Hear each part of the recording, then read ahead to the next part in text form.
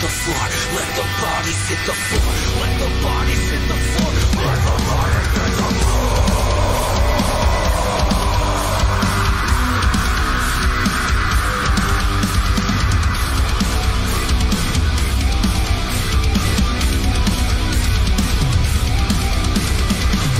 Nothing wrong with me. Nothing wrong with me. Nothing wrong with me. Nothing wrong with me. Something's got to give. Something's got to give. Something's got to give. Let the body hit the floor. Let the body hit the floor. Let the body hit the floor. Let the body hit the floor. Let the body hit the floor. Let the body hit the floor.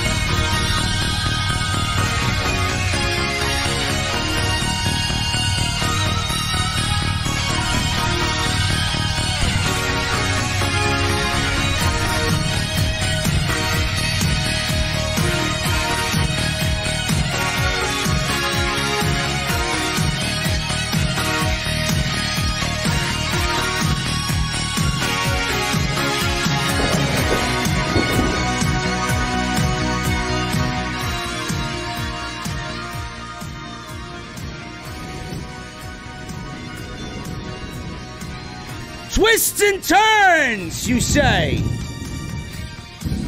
WWE gave us an absolute burial of everybody going into WrestleMania season that is not named Roman Reigns and Brock Lesnar.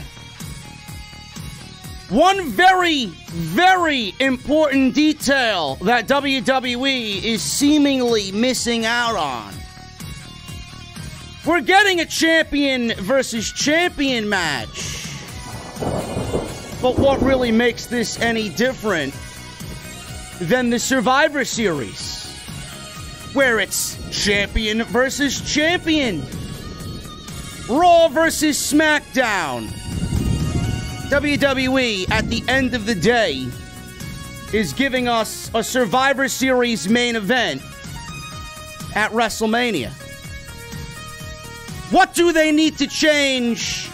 And what exactly is the outcome of this Elimination Chamber match tonight? I'm going to tell you what exactly needs to be done, and if it's not, WrestleMania will suffer.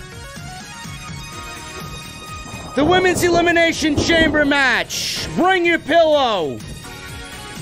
Take your NyQuil. It was a snooze fest. WWE did none of those ladies any favor tonight in what was one of the most boring Elimination Chamber matches that they've ever done. Goldberg! Farewell, my friend! To the old age home you go. And Lita! I don't mind Lita being back in WWE if the performance she gave us is what she can bring to the table. I don't mind Lita being back at all. Ladies and gentlemen, it is happy hour somewhere. And it's definitely happy hour at the OTS venue. I'm going to the venue. My beverage is ice cold. I hope you guys have one yourselves, but I got one question before I get the hell out of here, man.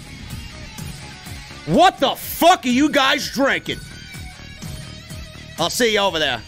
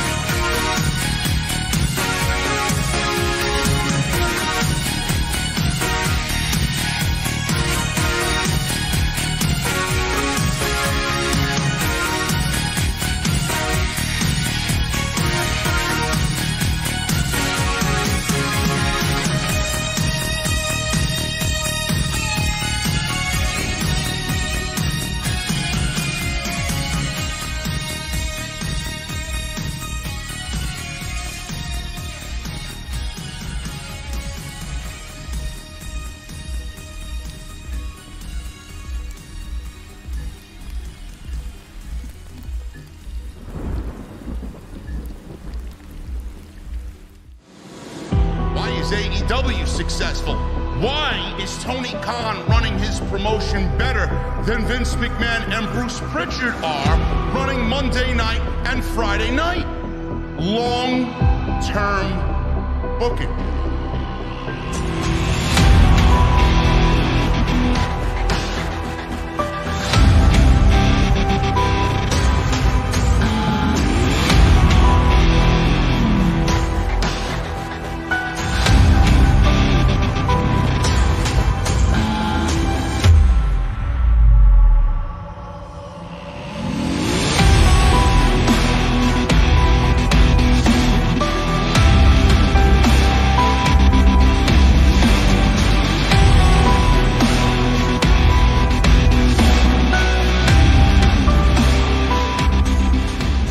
What is going on, guys? Thank you so very much for joining me right here on Off the Script. This is your Elimination Chamber 2022 post-show right here on Off the Script.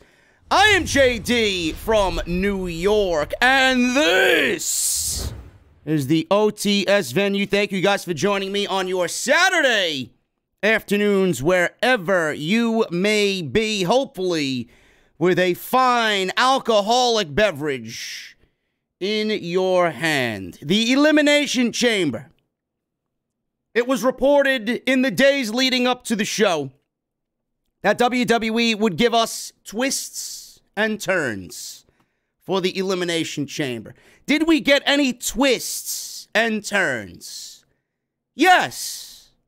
Not in the way that I would have liked, but WWE ultimately, A, gave Brock Lesnar the Royal Rumble for absolutely no reason. B, gave Bobby Lashley the WWE title for absolutely no reason. And C, has one major problem on their hands with this now confirmed champion versus champion match with Roman Reigns and Brock Lesnar at WrestleMania, which should be taking place on night 2 on Sunday. The entire Elimination Chamber concept is dead. It is dead. First of all, WWE gave us 2 Elimination Chamber matches tonight. They actively changed the rules without anybody knowing. The Elimination Chamber matches usually start off with 2 men or women. And every 5 minutes, I believe, the counter goes off and we get participants in the ring in 5-minute intervals. WWE shortened that by more than half. They did 2 minutes tonight instead of 5. I don't know why they needed to rush through the show. I thought tonight's show was an absolute waste of time. I thought the Elimination Chamber matches were very boring. Lesnar and what he did in the match, I'll get to that in a second. The men's match was obviously better than the women's match. There were things I liked about the men's match. They actually used the chamber as a weapon. The women barely did not. I don't know why you need to change the overall feel of the Elimination Chamber when the concept is already a dead one. It's a dead concept. And WWE further buries the concept of the Elimination Chamber where it doesn't really hold much value at all in the Road to WrestleMania build. The men's match featured AJ Styles, Seth Rollins, Austin Theory, Matt Riddle, Brock Lesnar, who won the Royal Rumble but decided to get into the Elimination Chamber match. Don't really understand that, but I think we all are in the know by this point that Lesnar and Reigns are the star attraction for WrestleMania. And then the WWE Champion, Bobby Lashley, who beat Brock Lesnar for the WWE title at the Royal Rumble. The match starts off with Austin Theory and Seth Rollins. And then something happens there. I believe Riddle was in the match at that point as well. Something happened there where Austin Theory got power bombed. You know how Seth Rollins does the buckle bomb or the power bomb against the barricade on the outside. He did a power bomb to Austin Theory that ultimately took out Bobby Lashley, and WWE played this off as a concussion injury or a concussion protocol. Supposedly Bobby Lashley's skull hit one of the metal beams in the pod when Seth Rollins powerbombed Austin Theory through the plexiglass, and Austin Theory landed on Bobby Lashley, ultimately injuring him in the process. Adam Pearce is out there. Officials, doctors are out there. Bobby Lashley's playing it off as if he can't stand on his own 2 feet. They usher him out of the match. 5 minutes later, Michael Cole deems Bobby Lashley via the medical team unqualified to compete. We will be guaranteed a new WWE champion. Brock Lesnar comes in. He demolishes AJ Styles, demolishes Seth Rollins, which is fucking pathetic. It's quite sad that Rollins, doing the best work of his individual career away from the Shield, has been reduced to fucking nothing. 1F5, Seth Rollins, gone. AJ Styles, one of the best professional wrestlers on this planet, gone. Matt Riddle, eliminated. It was down to Lesnar and Austin Theory. Austin Theory may have been the MVP of this match, in my honest opinion. He took a fucking beating. He was murdered, slaughtered in this match.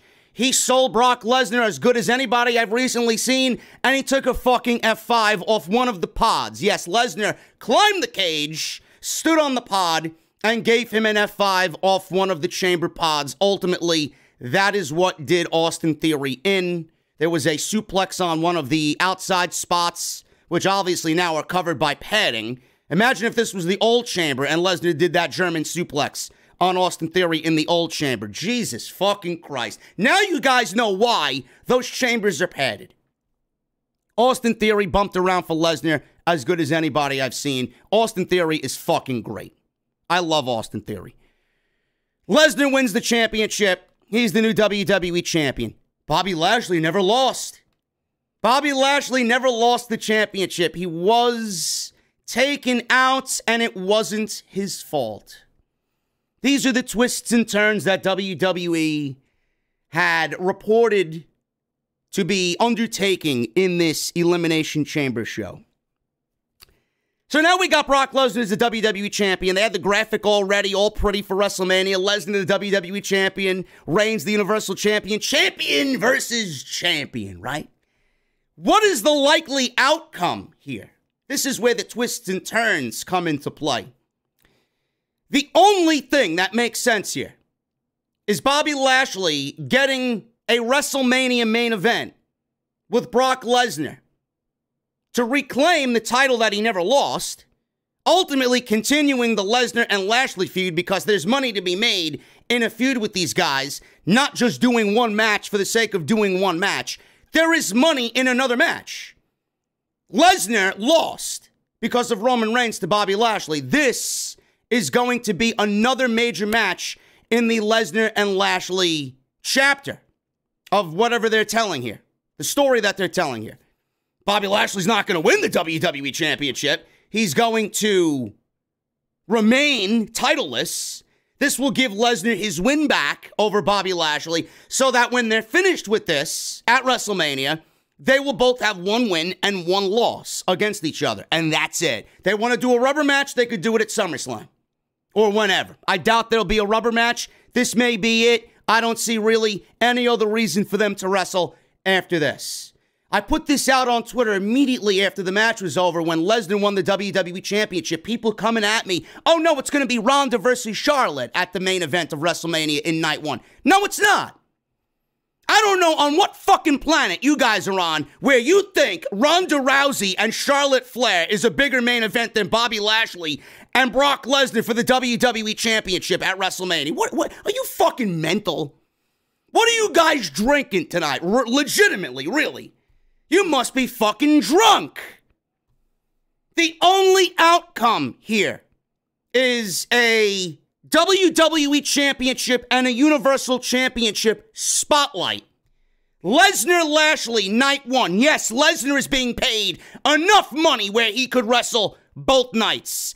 Lesnar Lashley, night one. The winner of that match gets Roman Reigns on night two, which, of course, will be still Brock Lesnar. The outcome is going to be very, very, very easy. Lesnar and Reigns.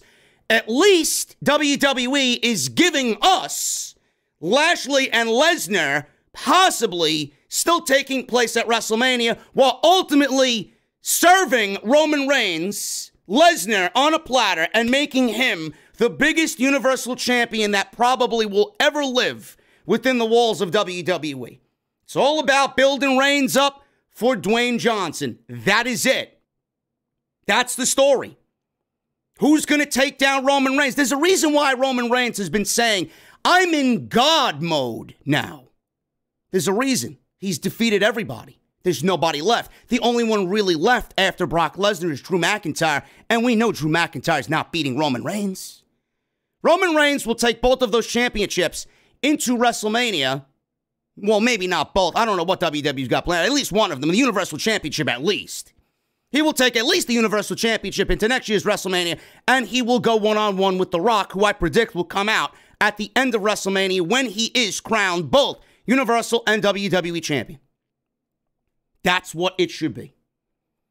Lesnar-Lashley night 1. The winner gets Reigns on night 2. Ronda and Charlotte is not a main event WrestleMania match. I don't give a shit what you think or who you are. That match, based off tonight's performance, is going to fail. Now, the biggest thing that I question here, and I said it in the intro, Lesnar and Reigns says champion versus champion. What does that mean? If it said champion versus champion, then it's very similar to what WWE does at the Survivor Series. Champion versus champion means that no belts are on the line.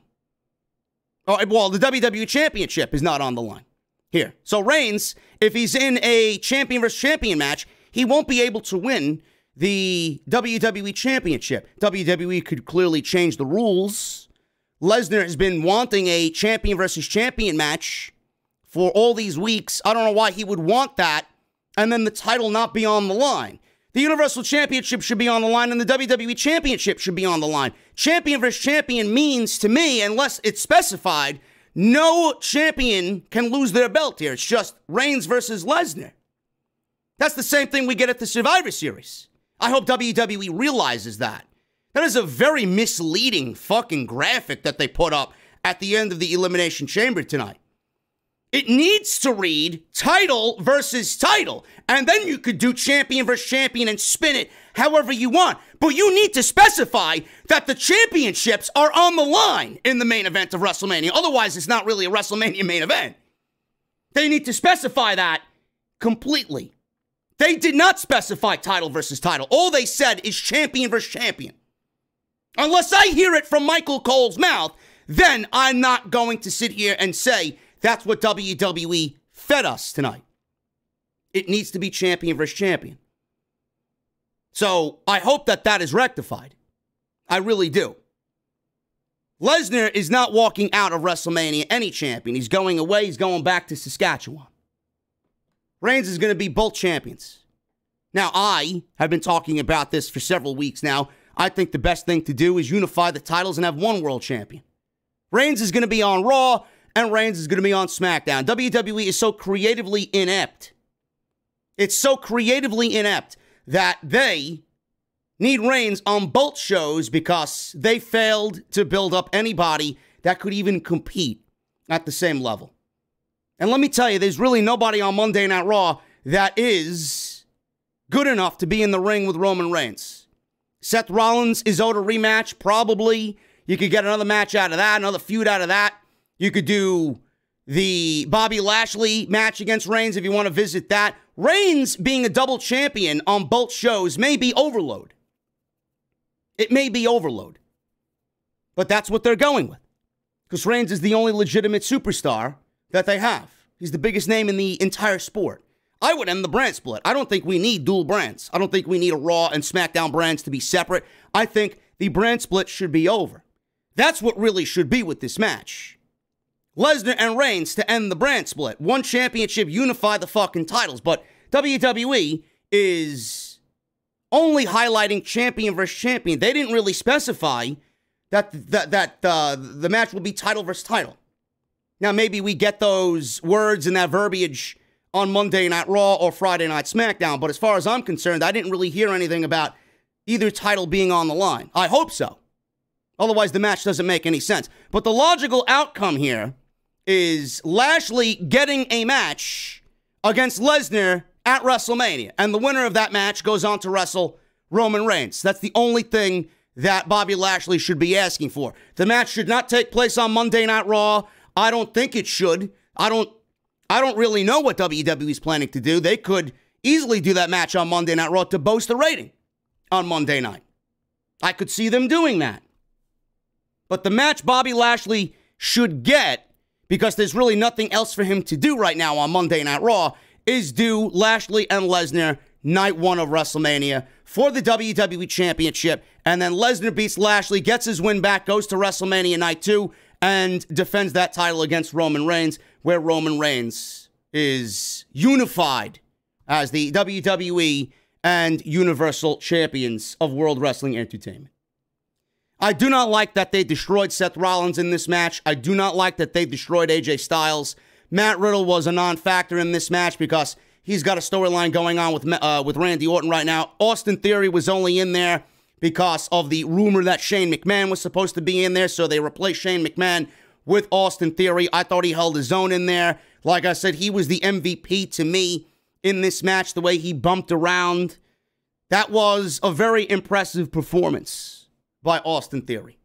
So that is the WWE Championship situation. Is it a twist and turn? Not really what I was expecting, but WWE thinks that they're creating compelling television, and they're not. Lesnar winning the WWE title in the Elimination Chamber only to go main event WrestleMania anyway is something that really voids out him winning the Royal Rumble. WWE could have easily did this the same way with anybody else, but they've decided to hotshot the title back and forth between Lashley and Lesnar and give Lesnar the Royal Rumble when they could have given the Royal Rumble to somebody else to have this same outcome that we're possibly getting at WrestleMania this year, with somebody wrestling night 1 and then wrestling again on night 2. WWE seemingly has wasted this road to WrestleMania to build up the importance of Brock Lesnar and Roman Reigns, and they went about it in a way that didn't really give any importance to the Royal Rumble. That's what I find kind of disheartening. But this is WWE, and they have to sell 100,000 tickets times 2 for WrestleMania that's taking place in one of the largest stadiums in the United States, at AT&T Stadium. So we will see that hopefully take place. Ronda versus Charlotte is not a main event WrestleMania match to me. I'm sorry. And what we saw tonight, I mean, I don't want to see them in the ring, period. Never mind in the main event.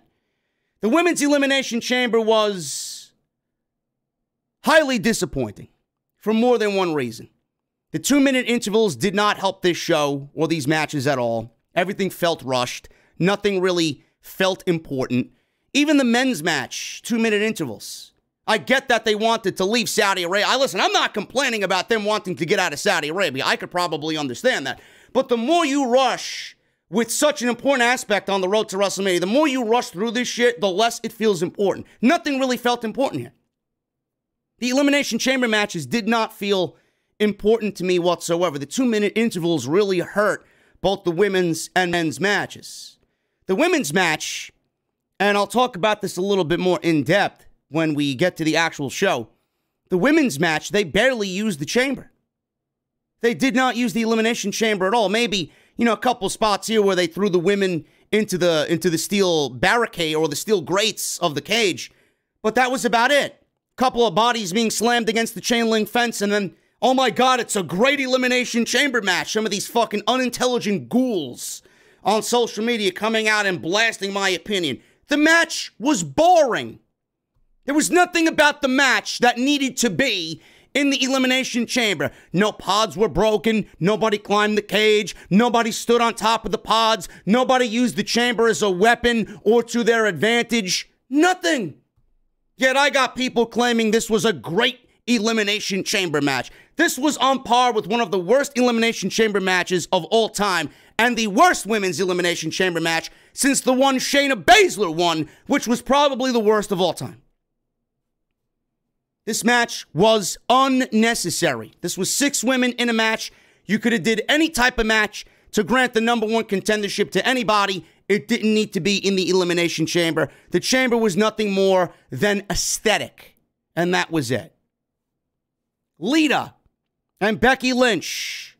The match itself was fine. Becky Lynch, she annoys the shit out of me for all the wrong reasons. I think her gimmick is just god-awful. But Lita was the star of this match tonight. 46 years old is Lita. Now, we saw her in the Royal Rumble for 10 to 15 minutes. You can't really gauge on how somebody's going to perform at that age, at this level with all the young talent in a Royal Rumble. It's not really a scientific match, the Royal Rumble. Punches, kicks, a couple of body slams, hold on to the rope and try not to get eliminated. But Lita was in a full-fledged 15-minute match tonight with Becky Lynch, and I thought she stood her ground and she looked very good in there with Becky Lynch. I honestly would say, if you were to ask me, JD, do you want to see Lita back in a semi-capacity in the women's division? I would absolutely say yes to that. I think Lita still has a lot left in the tank to give if her performance tonight is anything to really base it off of. And I think she could be, if WWE was to book her correctly, complement the division and not book a division around her. I think she did great tonight. She looked great. And the way that they had her kind of do the send-off at the end of the match, it may indicate that she's going away and she was only brought back for this one match. But I thought she stood her ground tonight. I thought she did very well in a match against Becky. Becky, to me, I don't really find any interest in this Becky character. I think she's fucking cringe.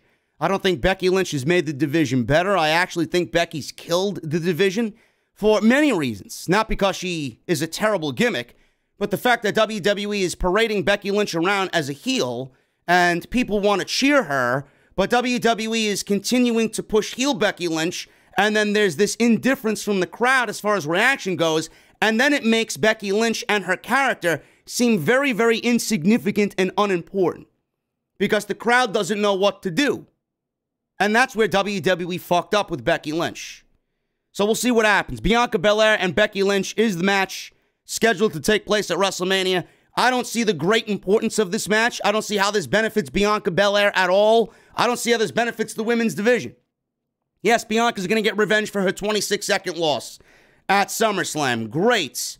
But the division is probably worse now than it was then when Becky did that to Bianca. And I don't really see how Bianca and Becky is going to be a bigger match for Bianca than what she had with Sasha Banks last year when they main evented WrestleMania in what was, according to most, one of the most important matches in women's WWE history. I don't get it. Somebody please tell me what exactly I'm missing here as far as the importance goes for Becky Lynch and Bianca Belair at WrestleMania. I don't get it. I don't get it. And then we got Goldberg versus Roman Reigns. Goldberg hopefully is on his way to an old age home, never to be seen again. I thought the twists and turns were going to actually come out of this match, but I'm glad WWE did the right thing here. The conclusion was perfect. It lasted 5 minutes, and that was it. Goldberg, goodbye. Hopefully this was his last WWE match on his current WWE deal. So we'll talk about all that. Plus, there's a big rumor regarding The Miz. Apparently, he said something along the lines of Mysterio, Rey and Dominic Mysterio, teaming up together against him and a mystery partner at WrestleMania. It is not who you are thinking it is. It is not the American Nightmare, Cody Rhodes. It is not. I have news on who that partner is going to be, and we're going to talk about everything Elimination Chamber right here on Off the Script. Thank you guys so very much for joining me on this Saturday afternoon. We got 2,800 people in the venue, and we are, from my calculations, we are number one right now as far as live streams are concerned in the community. I see others are live, and we are blowing them away numbers-wise, man. Thank you guys so very much for choosing me as your number one destination right here on your Saturday afternoon. Hopefully your beverages are cold. Mine is. And we're going to talk some WWE. First, follow me on social media at JDfromNY206. That's Twitter and Instagram. Thank you for all the new followers today on Twitter, man. Thank you for tweeting along with me. Some had to go to the bench because they don't grasp that wrestling is a subjective topic. I did not come at anybody confrontational like I have been in the past, but it seemingly just very uneasy for me that people can't really grasp that what I say on social media is merely my opinion. And it's okay, man. You're not gonna lose sleep. The sun is gonna rise tomorrow just like it does every fucking day. Don't worry about it. Don't worry about it. But thank you to everybody that followed on Twitter, at JDfromNY206 on Twitter and Instagram. Hit that subscribe button down below. Turn on the bell for all notifications. Make sure you guys hit that thumbs up. We got 829 likes right now on the live stream. We need 1,000 at least, minimum, on the thumbs up. There's 2,700 people in here, man. You guys are being just as lazy as WWE Creative with that thumbs up button. So if you guys have not hit the thumbs up, make sure you go and hit that thumbs up right now for me. Super chats are open. Get them on in. We'll hang out at the end of the show and go over them all as usual. Make sure those memberships are still coming in. Hit that join button. Become a VIP right here on Off the Script. You guys get those emotes. Custom emotes made for the channel and those OTS badges to show off your VIP status right here in the OTS venue. Make sure you guys go and do that. I've been hard at work all week, man. I can't wait for the stream to be over so I can relax with a legitimate alcoholic beverage. I've been going hard all year so far, man. Monday, Tuesday, Wednesday, Thursday, Friday, non-stop, and now Saturday, where this is normally my new day off. You guys got Elimination Chamber today, but if you guys missed any of the content on the channel, it is on the homepage right now, as well as Blue Wire Podcasts, my new home for Off the Scripts on the audio side of things, Spotify, iTunes, and all major audio platforms. Thank you guys very much for all that. Go and check out everything you might have missed on the channel this week. Today's show is sponsored by my great friends over at Audible. You guys want something for free? Make sure you guys sign up to Audible using our unique link. That is audibletrial.com/scripts. 30 days free of their service and one free audiobook of your choice. You guys can cancel at any time, and the best part is you get to keep that audiobook for free no matter what. And shout out to my boy Salrex. He's got some graphics work he wants to do for you. Make sure you guys go visit Salrex on Twitter and Instagram. You see his ats right there. Make sure you hit him up. He's been doing graphics work for me pretty much since I started. His prices are fair. His work never disappoints. He's looking forward to hearing from you guys. He does graphic services such as logo design, YouTube revamps, album covers, mixtape covers, t-shirt designs, and more. Hit him up. You guys are not going to be disappointed with the work that he provides. So make sure you follow him on Twitter and Instagram as you see his ats right there at the bottom of this graphic. Thank you guys very much for supporting me and everybody that supports Off the Scripts. Let's start at the top, man. Elimination Chamber starts off with Rey Mysterio and The Miz. This was a pre-show match. This was not as bad as I expected it to be, and it was fine by WWE standards goes. Nothing really blow away, nothing really special. So we got Miz. He's jumping Mysterio right at the bell, trying to take advantage here. Mysterio made a comeback, went for a 619. Miz bailed to the outside, slow playing it. Mysterio then hit a sliding dive to the outside, splashing Miz like he usually does. He does that spot where he slides underneath the bottom rope and does the big splash. Mysterio went to jump off the turnbuckle, but Miz crotched him to regain control of the match for a little bit. Miz confronted Dominic at ringside. He was trying to bully Dominic.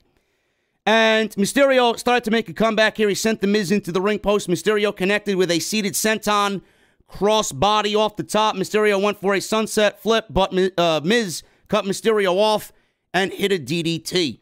Mysterio blocked a skull-crushing finale and connected with a 619. He went for the splash, but Miz rolled to the outside once again. Miz took a chair and he tried to enter the ring, but Mysterio hit a splash to the outside off the top rope. Dominic tried to intervene here and take the chair away from The Miz. And then The Miz, once again, taking advantage of Dominic and his inexperience. When Dominic tried to take the chair away from The Miz propelled himself into the steel steps and pretended like he'd been hit by the steel chair by Dominic. Dominic argued with the referee. He was thrown out eventually. Miz took advantage of this situation by trying to lay out Mysterio with a skull-crushing finale because Rey was upset that Dominic, knowing that he didn't do anything, was being treated unfairly by the referee. Mysterio countered with a victory roll out of the attempted skull-crushing finale, and that was it. Rey Mysterio gets the win over The Miz. After the match, The Miz attacked Dominic. Mysterio proceeded to lay out Miz, hitting a double 619 with Dominic, and they both laid out Miz with a frog splash. So we got this Mysterio and Dominic feud. The Mysterios feuding with The Miz. This would have been perfect if John Morrison was still in the WWE and built up as The Miz's legitimate tag team partner. And a lot of people are now speculating because Miz was in the show with a backstage promo saying that he's got a mystery partner that he's going to hire and tag up with going into WrestleMania against Rey Mysterio and Dominic Mysterio. Now, the first thought in people's minds were, oh my goodness, Miz is going to get Cody Rhodes to tag up with him at WrestleMania. That would have been fucking terrible. Can you imagine? Cody Rhodes leaving AEW in a semi-main event spot to go to WrestleMania and team with somebody who's probably been labeled as the biggest embarrassment in WWE on television. The Miz is mid. Can you imagine Cody Rhodes leaving AEW to go team with the fucking Miz? Holy shit, would that have been fucking terrible. But it's not Cody Rhodes. Cody Rhodes, I hope to God not, is being brought in to team with the fucking Miz. They're not going to pay him all that supposed money to team with The Miz against Rey Mysterio and Dominic Mysterio. The Miz lost to Rey, and in a backstage interview, he said he would bring in a global superstar to be his partner against Rey and Dominic Mysterio. I don't know if you consider Cody Rhodes a global superstar.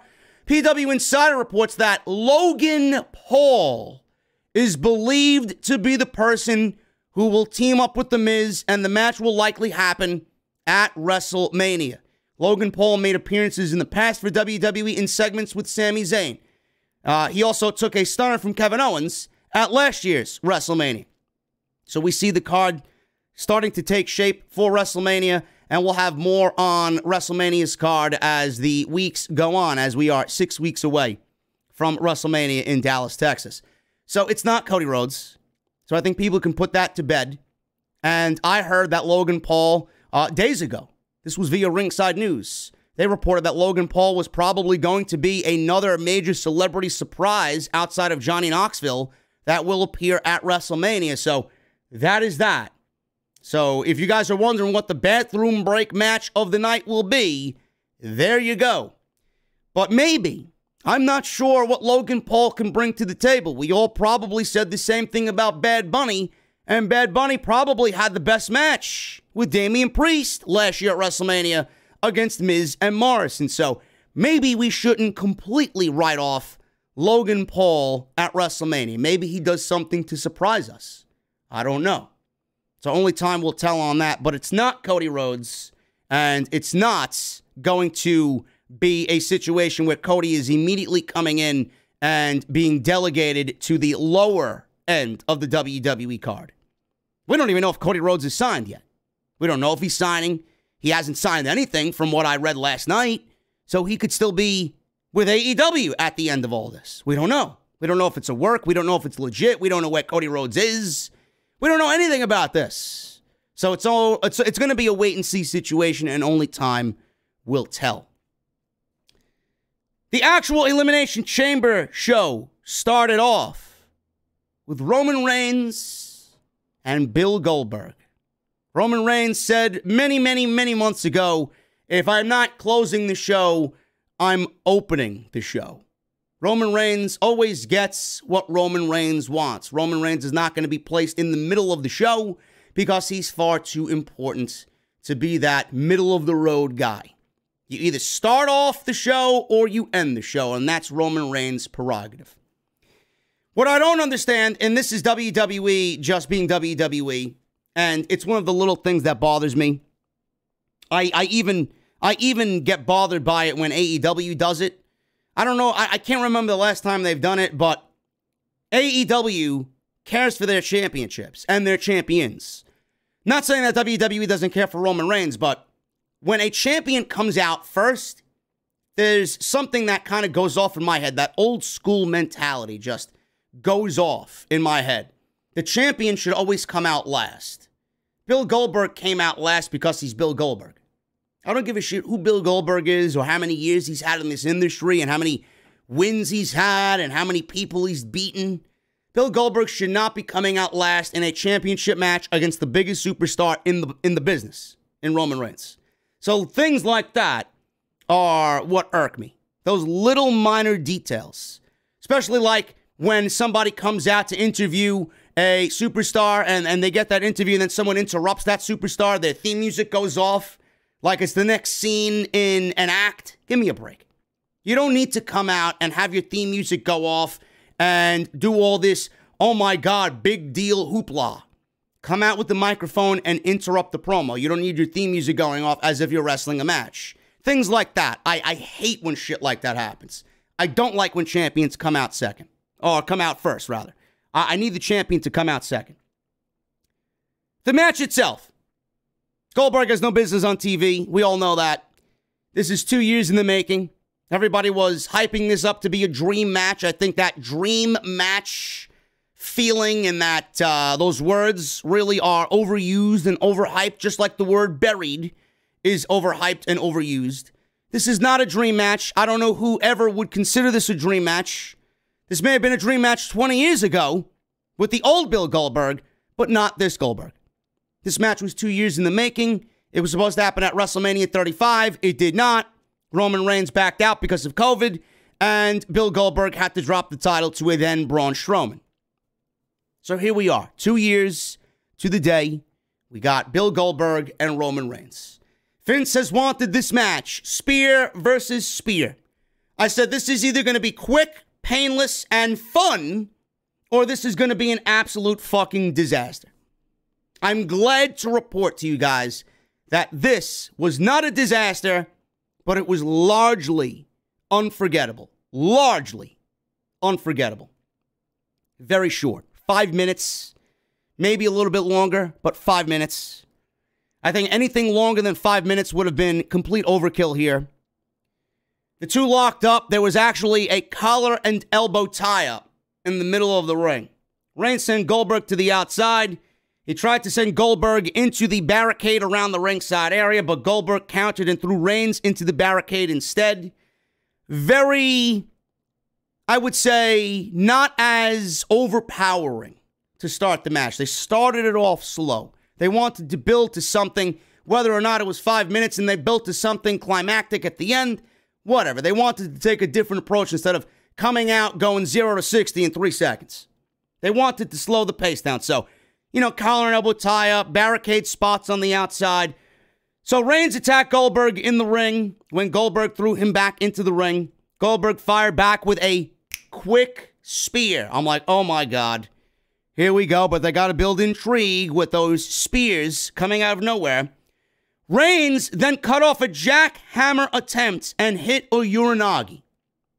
It looked like he was actually going to do a rock bottom, but it was a Uranagi. It wasn't a rock bottom. Rock bottom is a take on the Uranagi, but it's not really the rock bottom, okay? So he hit him with a Uranagi. Reigns connected with a Superman punch, and they're going to the finishes back and forth here. So this is where the match started off slow, and then it went right to the finishes because that's all Goldberg knows how to do. Reigns went for a spear, but Goldberg countered with his second spear. I'm like, oh my God, here we go. And then he was signaling for the jackhammer, but Reigns blocked the jackhammer, got out of it, and transitioned quickly from the jackhammer into the guillotine. Goldberg tried to fight out of it. using the corner. He had Reigns on his back, bumping him into the top turnbuckle, but Goldberg eventually succumbed to the guillotine Reigns and his weight all on top of Bill Goldberg in the middle of the ring, and Goldberg passed out. 5 minutes, Roman Reigns chokes out Bill Goldberg and retains the Universal Championship in 5 minutes. The match is exactly what it needed to be. The match was the exact length that it needed to be. It was nothing overly special. And Roman Reigns goes into WrestleMania as the Universal Championship. Those twists and turns were averted here in this match. I don't know how this did good for anybody. Maybe Reigns a little bit. But Goldberg, I think we're all finally done with Bill Goldberg. This was a complete waste of time to everybody. Is Goldberg over? Yes, everybody's over in Saudi Arabia. They get 2 WWE shows per year. They're going to be the most casual of casual crowds. So yes, you got loud Goldberg chants. Yes, you got big Goldberg fucking praise in Saudi Arabia. But the thing is, Goldberg and him coming back to our audience is fucking finished. He does nothing and serves no purpose anymore. He's not a ratings draw. Nobody wants to see him, and it's quite laughable that he comes back after losing so many matches and constantly gets world championship opportunities. Let's put this to bed. Goodbye, Bill. I hope you never sign another deal again. I pray to God it doesn't result in another 3-year deal. Let's get this guy into the old age home. I'm tired of Bill Goldberg. Nobody wants to see him on WWE TV ever again. What does this do for Roman Reigns? The only thing that it does for Roman Reigns is put that name, Bill Goldberg, on the list of victims during this Universal Championship run. And the list looks a lot better when you can put WWE Hall of Famer Bill Goldberg. But what did this really do? It did nothing to get me excited. Very predictable. And though it was the right outcome, it was the bad kind of predictable. This match meant nothing, and it will mean nothing come Friday on SmackDown when Roman Reigns is solely focused on Brock Lesnar. Bianca Belair, Doudrop, Nikki T.R., ASH, Alexa Bliss, Liv Morgan in a women's Elimination Chamber match. Rhea Ripley, I can't forget Rhea Ripley. She was also there. 6 women in this Elimination Chamber match. Winner of this match is the number 1 contender for Becky Lynch and the Raw Women's Championship. The Women's Chamber match did not need to be a Women's Chamber match. It did not. I get why WWE has to do it. They got to create this equal environment. Whatever the men do, the women can do. This match lacked so much creativity to a point where it did nothing but harm the concept of the Elimination Chamber. And WWE has been harming the concept of the Elimination Chamber for years now. This match did not help the feeling that I already had about the Elimination Chamber. This match did not need the chamber. The chamber was barely used. It was there as merely an aesthetic. The chamber itself was not used to create, to give me any high spots, to be unique, to be different. And that's exactly what all of the women's division needs in WWE. And they did nothing. They even changed the rules. I'm asking myself, all right, we got 2 women starting the match, and then in 5-minute intervals, the buzzer goes off, and then someone else joins the field of who already is in the ring. WWE cut down the 5-minute intervals to 2 minutes. I don't know what the rush was for. I don't get why they rushed through it. The quicker you rush through it, the less important the match is going to be. It was over in 15 minutes. I mean, I could watch fucking 15 minutes on AEW Rampage with 2 nobodies. The Elimination Chamber match to serve as a number 1 contender for the Raw Women's Championship at WrestleMania should not be contested in 15 fucking minutes. WWE let everybody down with that one change of the rule. 2 minutes. Why even bother? Why even bother? If you're not going to allow the women to go out there and give me something that lives up to the chamber name, why even bother putting them in there? I hear praise about this. Oh, this was great. Oh, I love this. Oh, I love that. What about it? It was great. What about it? Bianca Belair won it? You knew she was going to win it. So Bianca Belair makes it a great match because she won the match? The match sucked. It should not have been contested inside the Elimination Chamber. Second thing. Alexa Bliss. Alexa Bliss is done with therapy, apparently. She's done with therapy. I thought Alexa Bliss was going to shed the Playhouse, the Funhouse gimmick. Thought she was going to get new theme music. But apparently, WWE sent Alexa Bliss out there. She went to her pod, and she had a fucking child's swing set in her fucking pod. She came out wearing the same exact outfit that she had when she was on the Alexa's Playground, and she came out to the same theme music. So what did we sit through weeks of therapy for? She came out as the same Alexa Bliss that she was before she went away. So what was the point of the therapy sessions?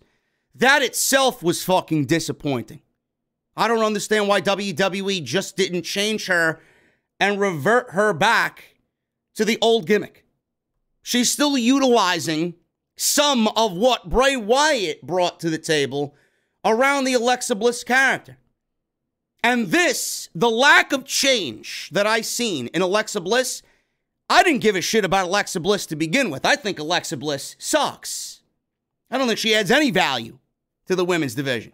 But the fact that we saw Alexa Bliss and nothing about Alexa Bliss has changed from the last time we saw her in September of 2021 makes me somehow care about Alexa Bliss less than I already do. What a joke. What a joke. Maybe WWE at some point changes her back, but the first visual that we see as soon as she finished therapy in her first match is the same Bliss that we saw back in September. Does nobody any favors. It doesn't do Bliss any favors, and it just pisses the fan base off that wanted something else and something different. Lack of WWE creatively bankrupt is WWE. Guarantee you, Lily the Doll is going to be integrated into her act, still moving forward. This was very quick, and there was no importance to it whatsoever. None. The fact that it went 15 minutes ruined all of the importance for what this match was serving, and that is to become the number one contender for the Raw Women's title. Everyone here was mostly covered as, they're wrestling in Saudi Arabia. There was no exposing of the skin or any tits or ass here. So it's something that normally WWE sent the women out there to do, wearing like blue or red t-shirts or t-shirts with their name or logo on it. WWE's logo, that is. All the women in this match, I kind of like what they did here. All of the appropriate outfits that the ladies had to wear, they were all molded to fit their personality. Liv Morgan came out dressed like Britney Spears. We had Doudrop come out wearing those flannel patches on her shirt that said Doudrop across her chest. Rhea Ripley didn't look drastically different from what she usually wears. She was dressed in all leather. She looked like a dominatrix out there. Bianca Belair didn't look vastly different from what she usually wears. Nikki Ash, she came out dressed as the same thing. She usually is very covered, but this time she had sleeves on. It didn't make a big difference in their appearance. Alexa Bliss, she was covered from head to toe in what she usually wears, like you guys remember on the Funhouse. So they took their personalities and their gimmick and they applied them to their outfits, which was a nice touch in this match. Morgan and Nikki started things off. Nikki TR. ASH started things off. Nikki slammed Morgan into the padding on the outside. Morgan fired back and threw Nikki into a nearby pod there, which didn't really amount to anything. Nikki then threw Morgan into the chain link fence. And then Doudrop entered number 3 and acted like she wanted a team with Nikki, but instead laid her out and splashed her into the chain link fence. Then did some to Morgan as well, taking her out with a running senton. So we got Doudrop hitting the ring post when she tried to charge at Nikki, leaving Nikki all by herself. Rhea Ripley came out number 4. Rhea Ripley went right after Nikki. Doudrop tried to attack Rhea Ripley, but Ripley later out, and both Ripley and Nikki tried climbing the cage. Nikki tried to get away from Rhea Ripley here. Ripley slammed Nikki's head into the fence. Nikki fell, sending her crashing into Morgan and Doudrop. Ripley took her back into the ring and pinned Nikki with a riptide. So Nikki TR, ASH, is eliminated. Alexa Bliss came out number 5. Morgan took her out. Doudrop pushed her off the post and into the pod. Doudrop took out Rhea Ripley, but Morgan fired back with a sunset flip off the second turnbuckle, and she pinned Doudrop. So Nikki TR, ASH, and Doudrop are now eliminated. 4 women remain. Belair entered the ring and the chamber last, and Ripley took out Bliss and Morgan. They hit stereo suplexes on both. They went back and forth until Morgan hit a double code breaker. Bliss took out Morgan with a twisted Bliss off the top rope, and Liv Morgan was eliminated by Alexa Bliss. So now we're down to 3. It's Belair, Ripley, and Bliss. Ripley went with the riptide on Belair, but Bliss got involved and broke that up. Belair hit the KOD on Ripley to eliminate her. So Rhea Ripley is eliminated. We're now down to Bianca Belair and Alexa Bliss. I wonder what Rhea Ripley is going to be doing going into WrestleMania. That's a big question mark for me. And it really will gauge how important WWE sees Rhea Ripley on the road to WrestleMania. I don't think she really does much of anything. You know, Asuka could come back. You could get another women's match on the show with Asuka. I would like to see Bayley come back and maybe do something with Rhea Ripley on Monday Night Raw. I would put Bayley on Monday Night Raw, have her feud with Rhea Ripley, and build Rhea Ripley and Bayley up as a really competitive match. And I would then feud Bayley against Becky Lynch on Monday Night Raw. I think that's the way to go about it. I really would. I don't know where else you would put Bayley. You can put her back on SmackDown, but what is she going to do on SmackDown? What, are you going to team her back with Sasha Banks again? I hear rumors that people want Sasha Banks and Bayley back together as a tag team. WWE has no tag teams in the women's division. I don't even know why we have women's tag team championships at this point. I don't want to see Bayley and Sasha Banks teaming together. But WWE may actually go that route because neither woman, Bayley's ready to return and Sasha is not factored into anything. Neither women have anything to do at WrestleMania. Just imagine that. Sasha Banks has nothing to do at WrestleMania. It's fucking weird to me, man. It really is. She's not hurt. What are you going to do with her? Ripley's got nothing to do. Bayley's got nothing to do. Asuka's got nothing to do. Sasha's got nothing to do. Liv Morgan has been decent. Rhea Ripley's got nothing to do. Look at these women who got nothing to do at WrestleMania. So now we're down to Belair and Alexa Bliss. So after the KOD on Ripley to eliminate her, the two went back and forth near the chain link fence. Belair powerbombed Bliss into the fence twice. Looked a little weak. Belair missed a 450 splash. Bliss went for a DDT. Belair managed to avoid it. So we got some near falls going back and forth here. Bliss told Belair to give up. Give it up.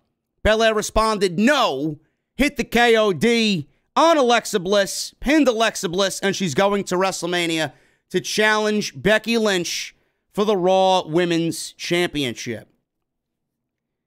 I get that people want to see Belair and Becky Lynch at WrestleMania just to tie up the loose ends that WWE created for Bianca Belair at SummerSlam in 2021. I don't understand why people are genuinely excited for this. I want you guys to come up with one instance to me, really. This is your homework for the evening. I want people to come up with one instance, one explanation. Tell me what I'm not seeing. I want you to tell me how Bianca Belair is more over now and better now going into this match with Becky compared to what she did with Sasha at WrestleMania. She doesn't feel any different. She doesn't feel any different. WWE took Bianca, beating Sasha at WrestleMania, gave her a very mid Raw Women's Championship run, lost the belt to Becky Lynch in 26 seconds, never really recovered from that, and Bianca Belair hasn't been treated as a major superstar since that loss to Becky Lynch. She's been treated as an afterthought. She's been treated as somebody that's not on the same level of Becky Lynch.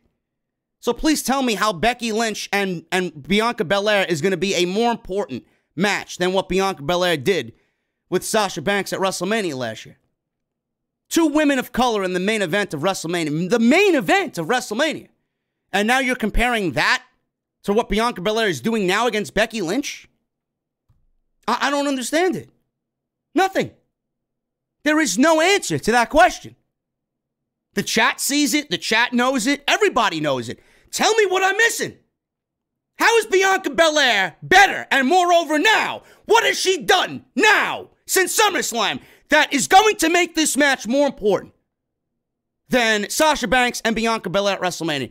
The only thing that this does for me, WWE realizes, but they'll never admit it, that they fucked up. Becky Lynch didn't need the Raw Women's Championship. She didn't. WWE shouldn't, if they wanted Becky Lynch to be the Raw Women's Champion, it shouldn't have been done in 26 seconds. They could have went out there at SummerSlam and tore the house down with a 20-minute great match. WWE didn't want to go that route. All this does is prove to me that WWE knows they fucked up with the 26 seconds. They'll never admit it, and now they want to correct that mistake, and they want to take that moment and that match out of your mind and replace it with something a little bit better. They want to redo at WrestleMania. And let me tell you, whether Bianca goes into this match, she feels the same exact thing that she did when she was the Raw Women's Champion in her first run. If Bianca Belair wins the Raw Women's Championship from Becky Lynch at WrestleMania, how does it make the division better? It doesn't. Bianca's not going to be any more over than she is now, even by beating Becky Lynch. Becky Lynch is at the lowest point in her career. Her gimmick sucks. Nobody gives a shit about her. She is as irrelevant as they come. The gimmick itself has created such indifference with the fan base that her importance has taken a fucking nosedive. Becky Lynch's importance is in the mud. She's not presented as a big deal. WWE presents her as a big deal, but it's all pretend. It's all smoke and mirrors. She thinks she's this world-renowned superstar. She thinks she's this big name on Monday Night Raw. Let me tell you something. Nobody's watching Monday Night Raw for Becky Lynch. So how good of a superstar, how big of a superstar is Becky Lynch? This match at WrestleMania is going to be on the undercard, because that's exactly where Bianca Belair has been slotted on the WWE ladder. Becky Lynch is just there because she's Becky Lynch. But this match is not going to have any more importance than what Bianca and Sasha did at last year's WrestleMania. It's all smoke and mirrors. It's all smoke and mirrors. Becky Lynch needs to go back after this match at WrestleMania, hit the reset button, and come back and give us that Becky Lynch that we legitimately fucking cared about. Every time she opens her mouth, every time she speaks, every time I hear that theme music, every time I look at her, the way she dresses, it doesn't resonate. It doesn't. It actually sends off signals of, I need to mute the TV. I need to change the channel. I need to walk away and go do something else because I don't give a shit what Becky Lynch is doing or who she's feuding with. The division is actually worse with her back. If Becky Lynch was such a game changer, then the division would be better. The Monday Night Raw women's division, along with the SmackDown women's division, are two of the worst women's divisions in all of pro wrestling. It revolves around Becky Lynch and nobody else. The SmackDown side revolves around Charlotte Flair and nobody else. Now they got Ronda Rousey over there, who's not even a WWE superstar. She's just Ronda Rousey, world-renowned athlete. Ronda Rousey. She isn't a WWE, she's not part of the women's revolution. WWE is using an outside source to build their fucking dying women's division, and it's still not working. Becky Lynch is leading a dead division. She hasn't made the division better. She hasn't put anybody over. Nobody looks better because Becky Lynch is in the ring with them. She does nothing. She's done nothing. So please tell me, what am I missing? I'm missing jack shit. Bianca Belair gets the title match. Give me a fucking pillow. I could not give a shit about Bianca Belair winning the Raw Women's Championship because I know exactly what's going to happen after that. WWE is going to make her champion and nothing will amount from it. Speaking of the women's division, Ronda Rousey and Naomi against Sonya Deville and Charlotte.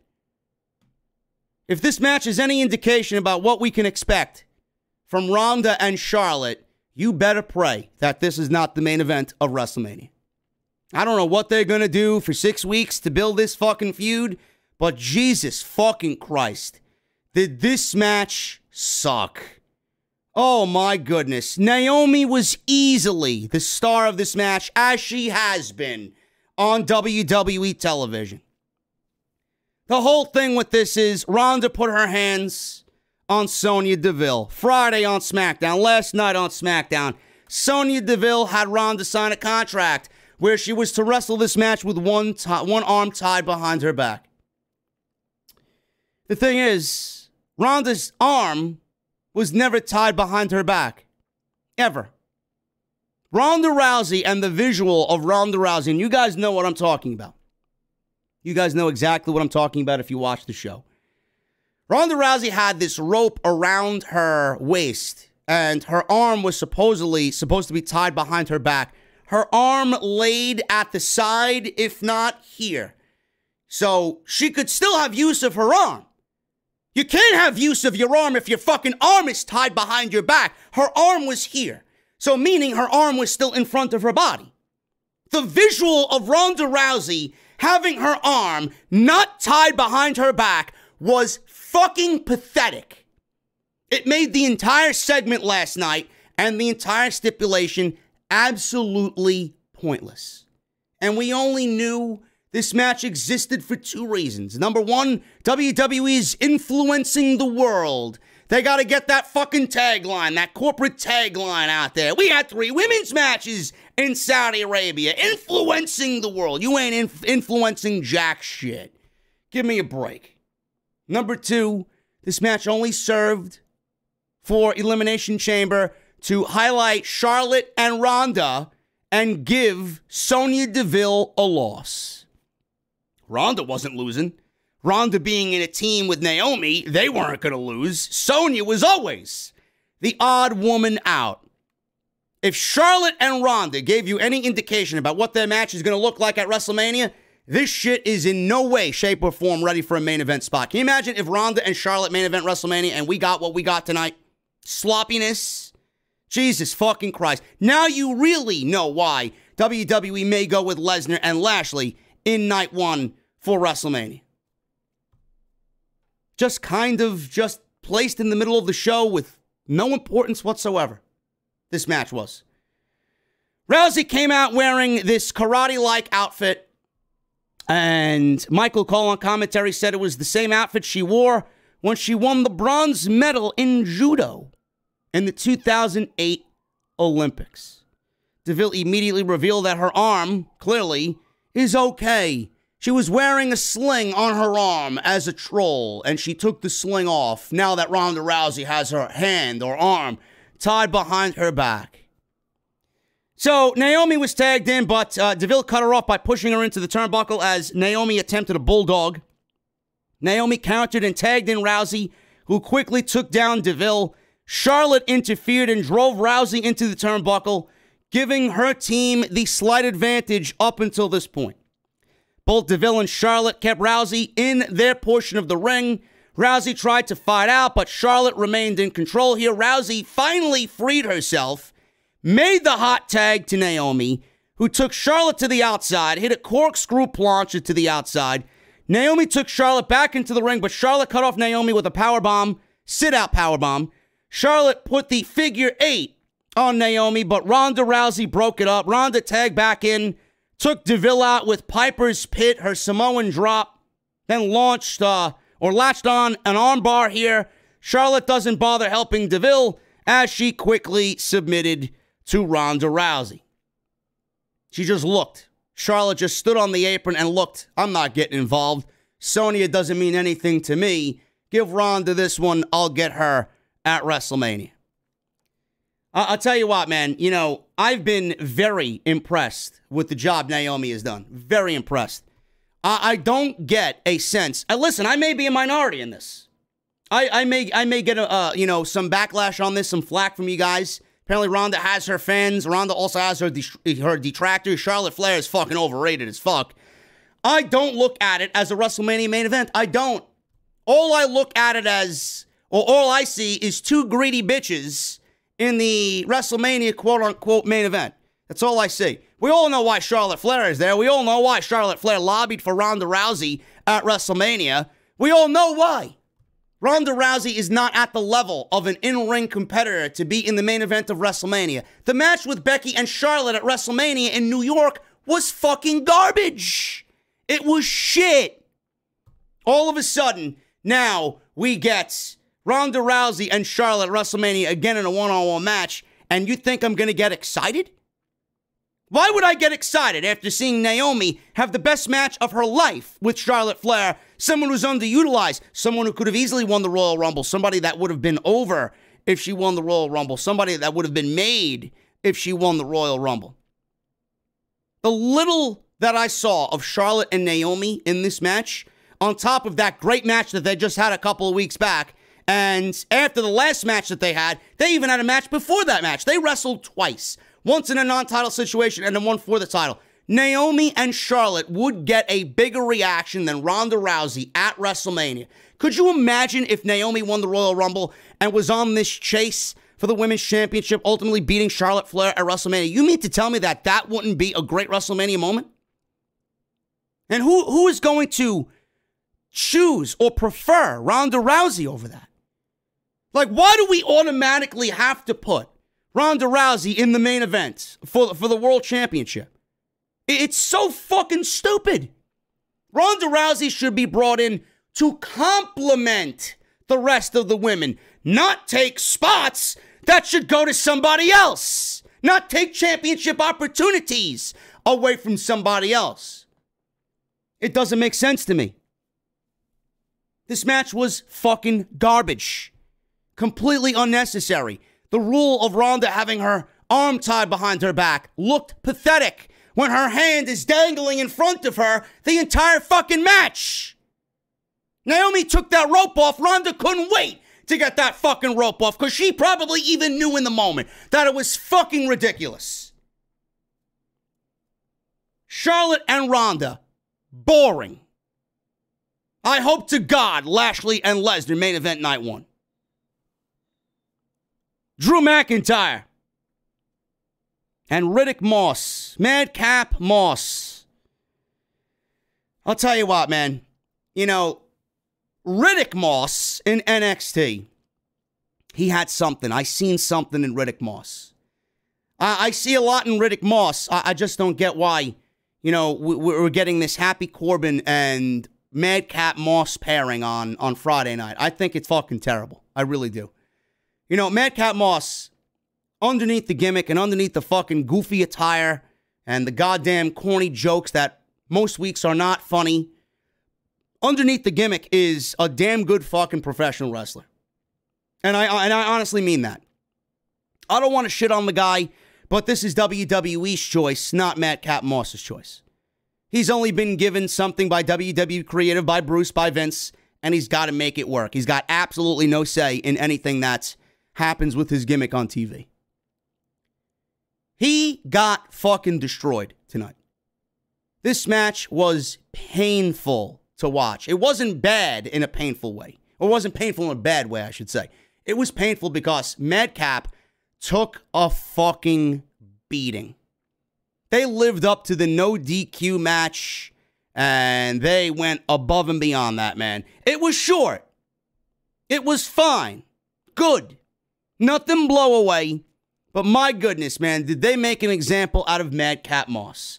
This was pretty much a way to get McIntyre back in the win column, get his revenge. I hope we do not get McIntyre versus Corbin at WrestleMania. That would be absolutely beneath Drew McIntyre at WrestleMania. Can you imagine he got Jinder Mahal at WrestleMania? Or when did he get Jinder? At SummerSlam or WrestleMania? I don't even remember. I think it was at SummerSlam, right? What did he do at WrestleMania? He did Bobby Lashley at WrestleMania. He got Jinder Mahal at SummerSlam. And now he's going to get Happy Corbin at WrestleMania? I don't think that's treating Drew McIntyre good at all, man. I mean, give me a break. That's awful. But this was designed to get McIntyre a big revenge victory and then him chasing down Happy Corbin.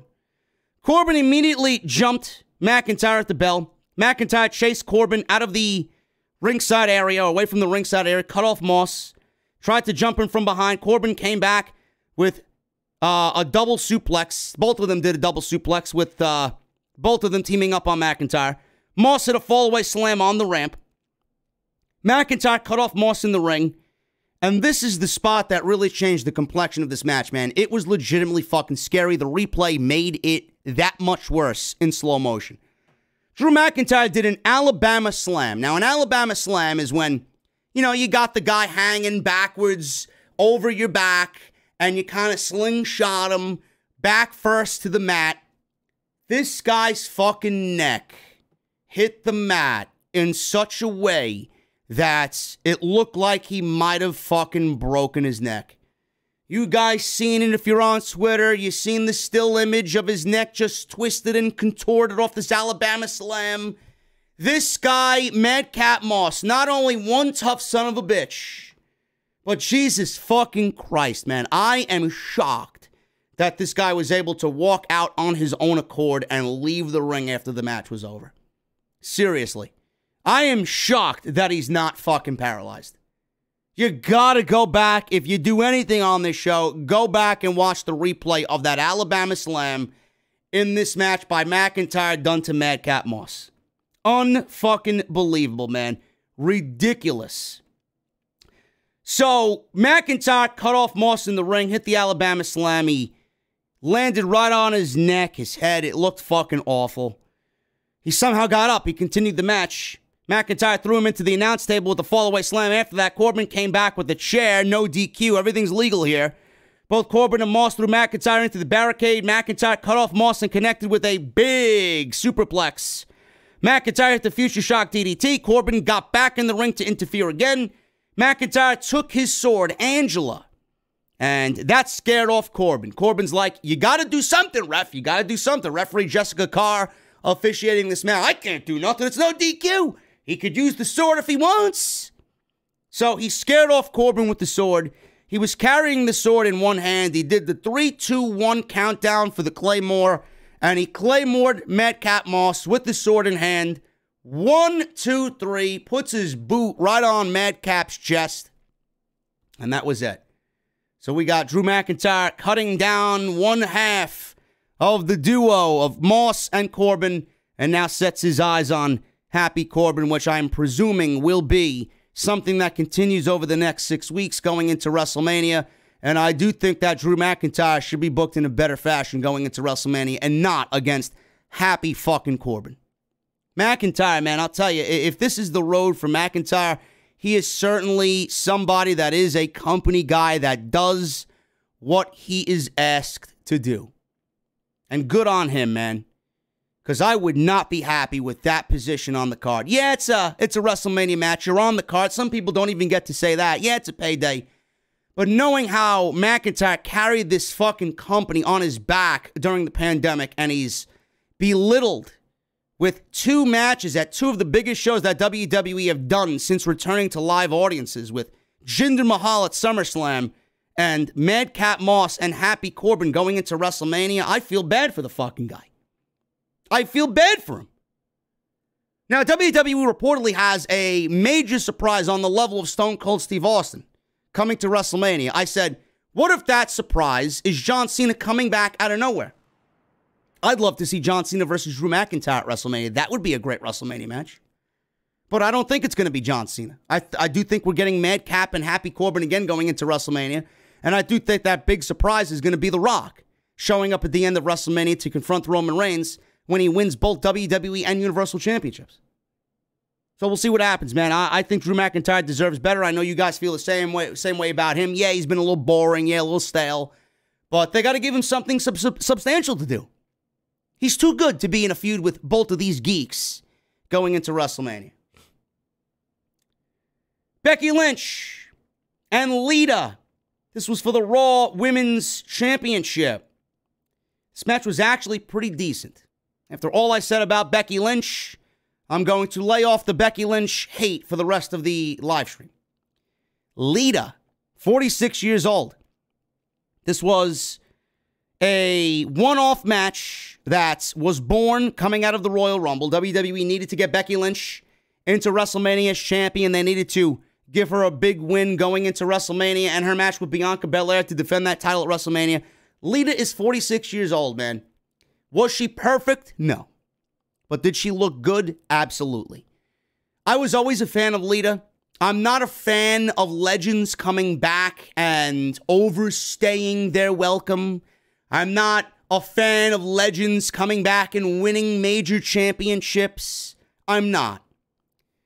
But Lita, at 46 years old, if she wanted to come back, seeing the state of the women's division right now that needs all the help it can get, and Lita wants to stay through SummerSlam and have matches with Bayley, which have been teased on Twitter, matches with Sasha. Maybe we get Trish and Lita coming back against Bayley and Sasha at WrestleMania, maybe. I would be okay with that.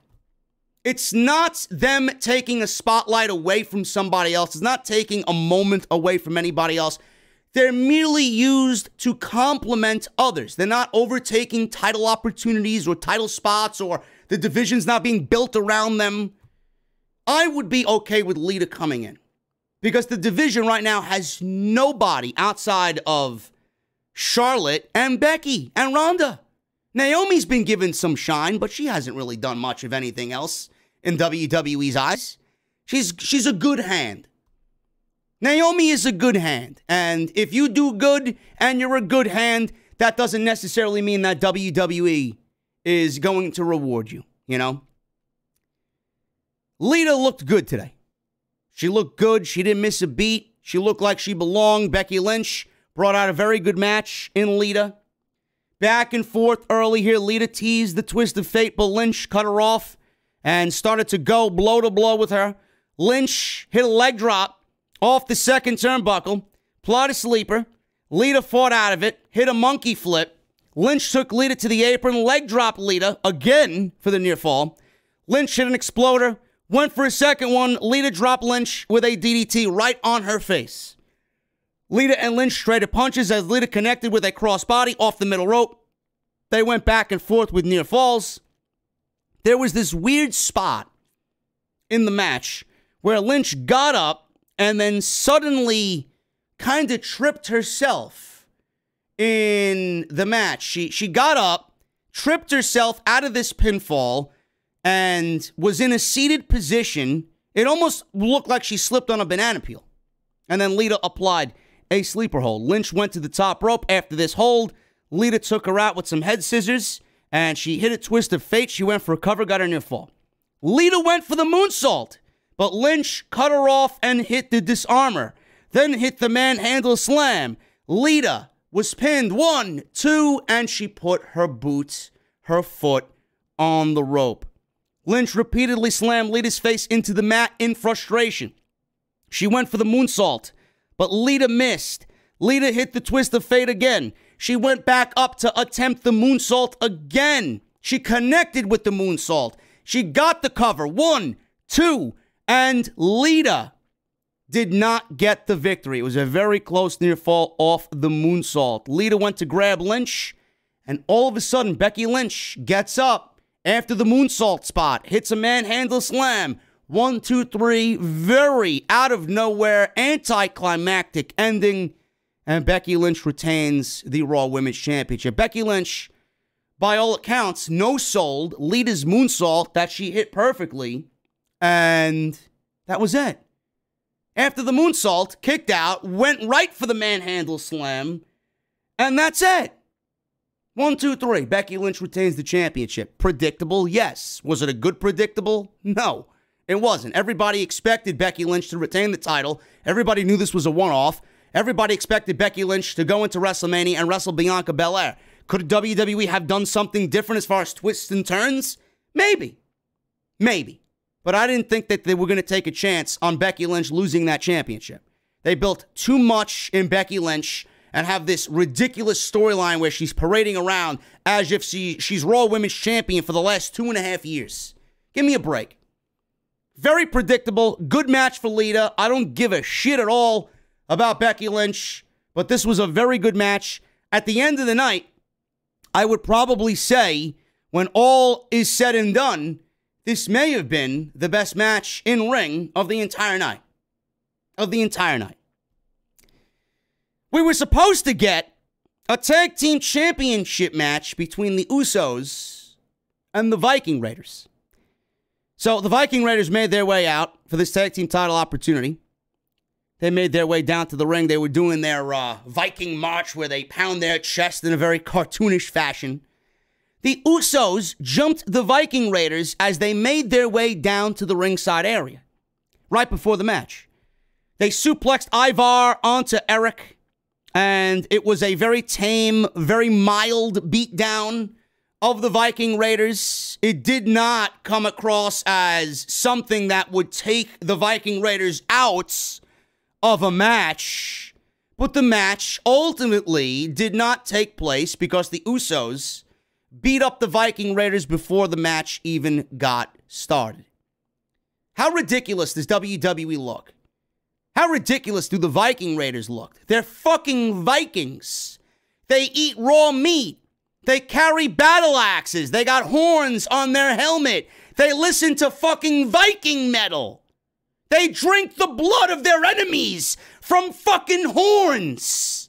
And they can't withstand an attack from the fucking Usos that looked like they were stealing grandma's fucking purse, walking out of Pathmark. Are you fucking serious? This was an attack that halted a tag team title opportunity? Can you imagine? Can you imagine being Ivar, Eric, Jimmy, and Jey Uso, knowing that you're supposed to be on the card to fly 18 hours to Saudi Arabia from the United States to ultimately be told when you get there, yeah, we're not going to do your match. You're going to do a pre-match attack, and we're going to do the match on SmackDown. Couldn't you leave these 4 guys in the United States? I know if I was one of those 4 guys, I'd be fucking absolutely pissed the fuck off. Really. So WWE, it's showing you how much they value the SmackDown Tag Team Championships. They don't mean jack shit. They're going to do this match on SmackDown because they got nothing else to do on SmackDown. If the Usos beat the Viking Raiders, what's going to happen next? In a string of fucking weeks where WWE struggles creatively, they gave us Jimmy versus Eric. They gave me Jay versus Ivar, right? They even did a tag team match between these two teams, and the Usos won. But now, all of a sudden, we're getting another tag team match, this time for the titles, because if the Usos beat the Viking Raiders here, what would they have done after they beat the Viking Raiders? There is nobody else. There's nobody else in the division. You got the fucking Lethal Lovers, Angel Garza and Humberto Carrillo. That's all you got. The New Day, forget about it. The New Day has seen their day. Their tag team division is fucking putrid. I don't get why WWE cares so little for tag team wrestling. This may be your WrestleMania match. WWE may be giving you for the next 6 weeks. I don't know. The Usos are another big question mark. What are they going to be doing at WrestleMania? Sad. 4 guys flew to Saudi Arabia to get beat up and not have a match. I'd be fucking pissed.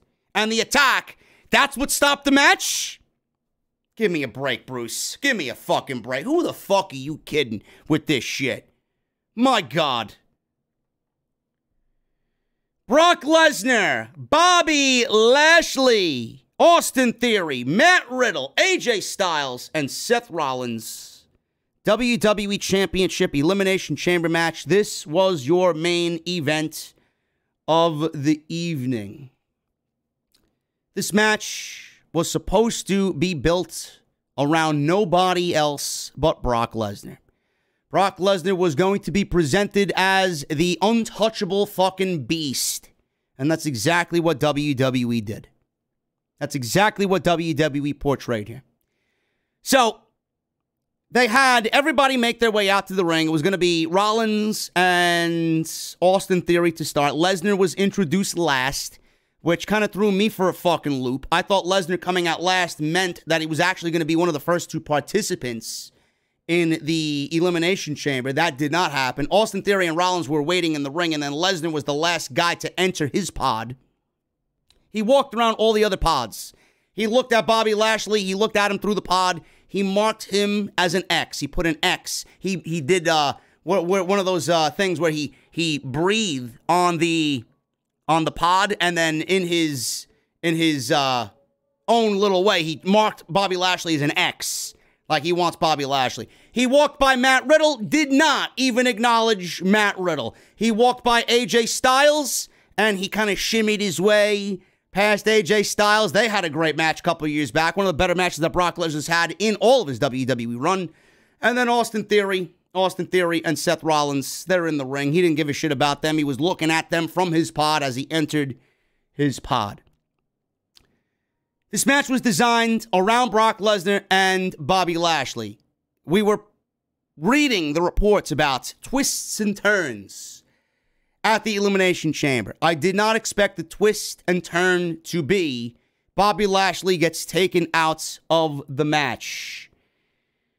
So how did it all start? Seth Rollins and Austin Theory started the match off. Theory hit a back suplex, and then he followed with a fisherman suplex. Rollins, he kicked out of a cover by Austin Theory. Rollins connected with some super kicks, and then he takes Austin Theory, picks him up in a powerbomb, and he pretty much buckle bombs him into the plexiglass where Bobby Lashley's pod is. Austin Theory goes flying into the pod. He knocks down Bobby Lashley. Bobby Lashley's looking around all dazed, and he's just laying there. The Elimination Chamber door opens, right? We see Adam Pearce, doctors, officials all in there taking Bobby Lashley out of the fucking match. And Bobby Lashley is removed from the Elimination Chamber. The announce team said Bobby Lashley was knocked into one of the steel beams inside of his pod and had to be taken out of the match. So the buzzer goes off. Matt Riddle joins as the third guy here. He goes right after Rollins, hits an exploder, a running senton. WWE officials are still checking on Bobby Lashley as Riddle and Rollins are battling there. There was a great visual of them in Lashley's pod attending to him. And we got Rollins and Riddle on the top rope. Rollins hit a reverse suplex on Matt Riddle. Lashley was then taken out of the Elimination Chamber. AJ Styles comes in. He's number 4 inside the Elimination Chamber. Styles, he went right to do something to Matt Riddle on the top rope. Rollins fought him off. This eventually turned into a big Tower of Doom spot with Theory taking out both Styles and Rollins as they were jockeying for position on the top rope with Matt Riddle. Riddle then jumps off the top rope, hits a floating bro. Riddle started to do the Randy Orton mannerisms where he's on his knees doing the RKO pose. Bobby Lashley, his buzzer goes off. Bobby Lashley was supposed to be number 5. So at this point, Riddle, he hears the buzzer going off. He looks at Lesnar. He thought that the buzzer wouldn't go off for Lashley because he's not there. The only logical thing would be for Lesnar to come into the match because Lashley's not there. But Lashley's buzzer goes off. So Riddle is there. Oh, all right, Lesnar's going to have to wait the 2 minutes to come into the match. Lesnar, with the buzzer going off, starts kicking the plexiglass in his pod. He breaks the plexiglass, climbs out of the fucking pod, and absolutely destroys everybody and says, fuck this. I'm not waiting for the 2 minutes. I'm about to win this match and the WWE Championship. So he kicked out of his pod and he went immediately for Rollins. F5, he pinned F Rollins almost instantaneously. Rollins in the mud. Rollins is doing the best work of his career. And Rollins was treated like a fucking child. An afterthought. Insignificance in this match with Brock Lesnar. One F5 and Seth Rollins is gone. After that, AJ Styles. One F5. Almost back to back. He pinned Rollins and AJ Styles. Two former world champions in less than a minute. Gone. So that leaves Riddle and Lesnar with Austin Theory. So he did the whole thing with Lesnar and Theory. He ran around. Actually, Lesnar was he took out Riddle as well. I forgot to mention he took out Riddle. Riddle connected with the floating bro, and Lesnar kicked the pod. He took out Rollins and Riddle with F5s, and then he finished AJ Styles. So all F5s. All F5s. 1, 2, 3. Rollins and Riddle and Styles. Gone. So now we're left with Austin Theory and Brock Lesnar. So he's got his eyes on Austin Theory. They do this spot where he's running around the ring. He's trying to run away from Lesnar. Lesnar caught him, took him out with a snap German suplex that looked fucking brutal. I could imagine if this was the old Chamber. Oh my goodness, man. Now you guys want to know why they padded the fucking thing. If this was the old Chamber, Austin Theory would be paralyzed with the force of this fucking snap German suplex by Brock Lesnar. So, Theory actually had some nice offense here. Gave Lesnar a low blow. Theory low-blowed Lesnar. This opened up a little bit of a window for him to get some opportunity and some offense in. Landed a dropkick. Landed a DDT on Lesnar. Lesnar kicked out of the DDT attempt at 1. So Theory's like, fuck this shit. He climbed up the cage. He was actually climbing through the chain-link fence, trying to get the fuck out of the Elimination Chamber. Lesnar climbed up there like fucking Godzilla and took him down, pulling him through the chain-link fence. He took him on top of the pod, bashed his skull into the plexiglass above the pod 3 times. He was completely out of it. He's standing up there like Godzilla on top of the Empire State Building. He puts Austin Theory on his shoulders and F5s this guy off the fucking pod. And Austin Theory, you see the camera shooting from below. Fucking Austin Theory lands on the padding, thank Christ, on the floor of the chamber, completely murdered. Lesnar climbs down. He eventually pinned Theory to win. He didn't need to do anything else.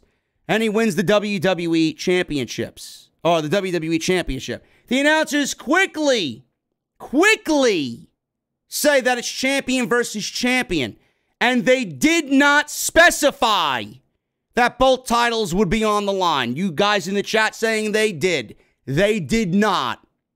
Believe me, I was paying attention because I've been all over this story and what needs to happen and what WWE needs to do here. They did not specify that both titles would be on the line. They only went off the air saying it's champion versus champion. Lesnar, the WWE champion, versus Roman Reigns, the Universal champion. They did not specify that it would be title versus title. It's a completely different headline compared to what they gave us. This was the end of the Elimination Chamber. Brock Lesnar walked up the ramp and he bid farewell to the Kingdom of Saudi Arabia. Absolutely mid level show. It did not feel important. It did not bring any importance to the Elimination Chamber on the road to WrestleMania. Once again, the Elimination Chamber is used as merely an aesthetic to build up WrestleMania season to be bigger than it is, and it itself continues to be disrespected every single year to a point where I don't even know if I ever want to see another Elimination Chamber. There's no creativity that went into the women's match. Both of these matches were built around 15 minutes. This is not the norm for the Elimination Chamber. It's not. Elimination Chamber matches usually go 30, 35, upwards towards 40 minutes. How are you supposed to create intrigue and importance for both Elimination Chambers and what they mean to the people who win them if they're determined in 15 minutes? Bryan Danielson and fucking Lee Moriarty went 15 fucking minutes on Dynamite.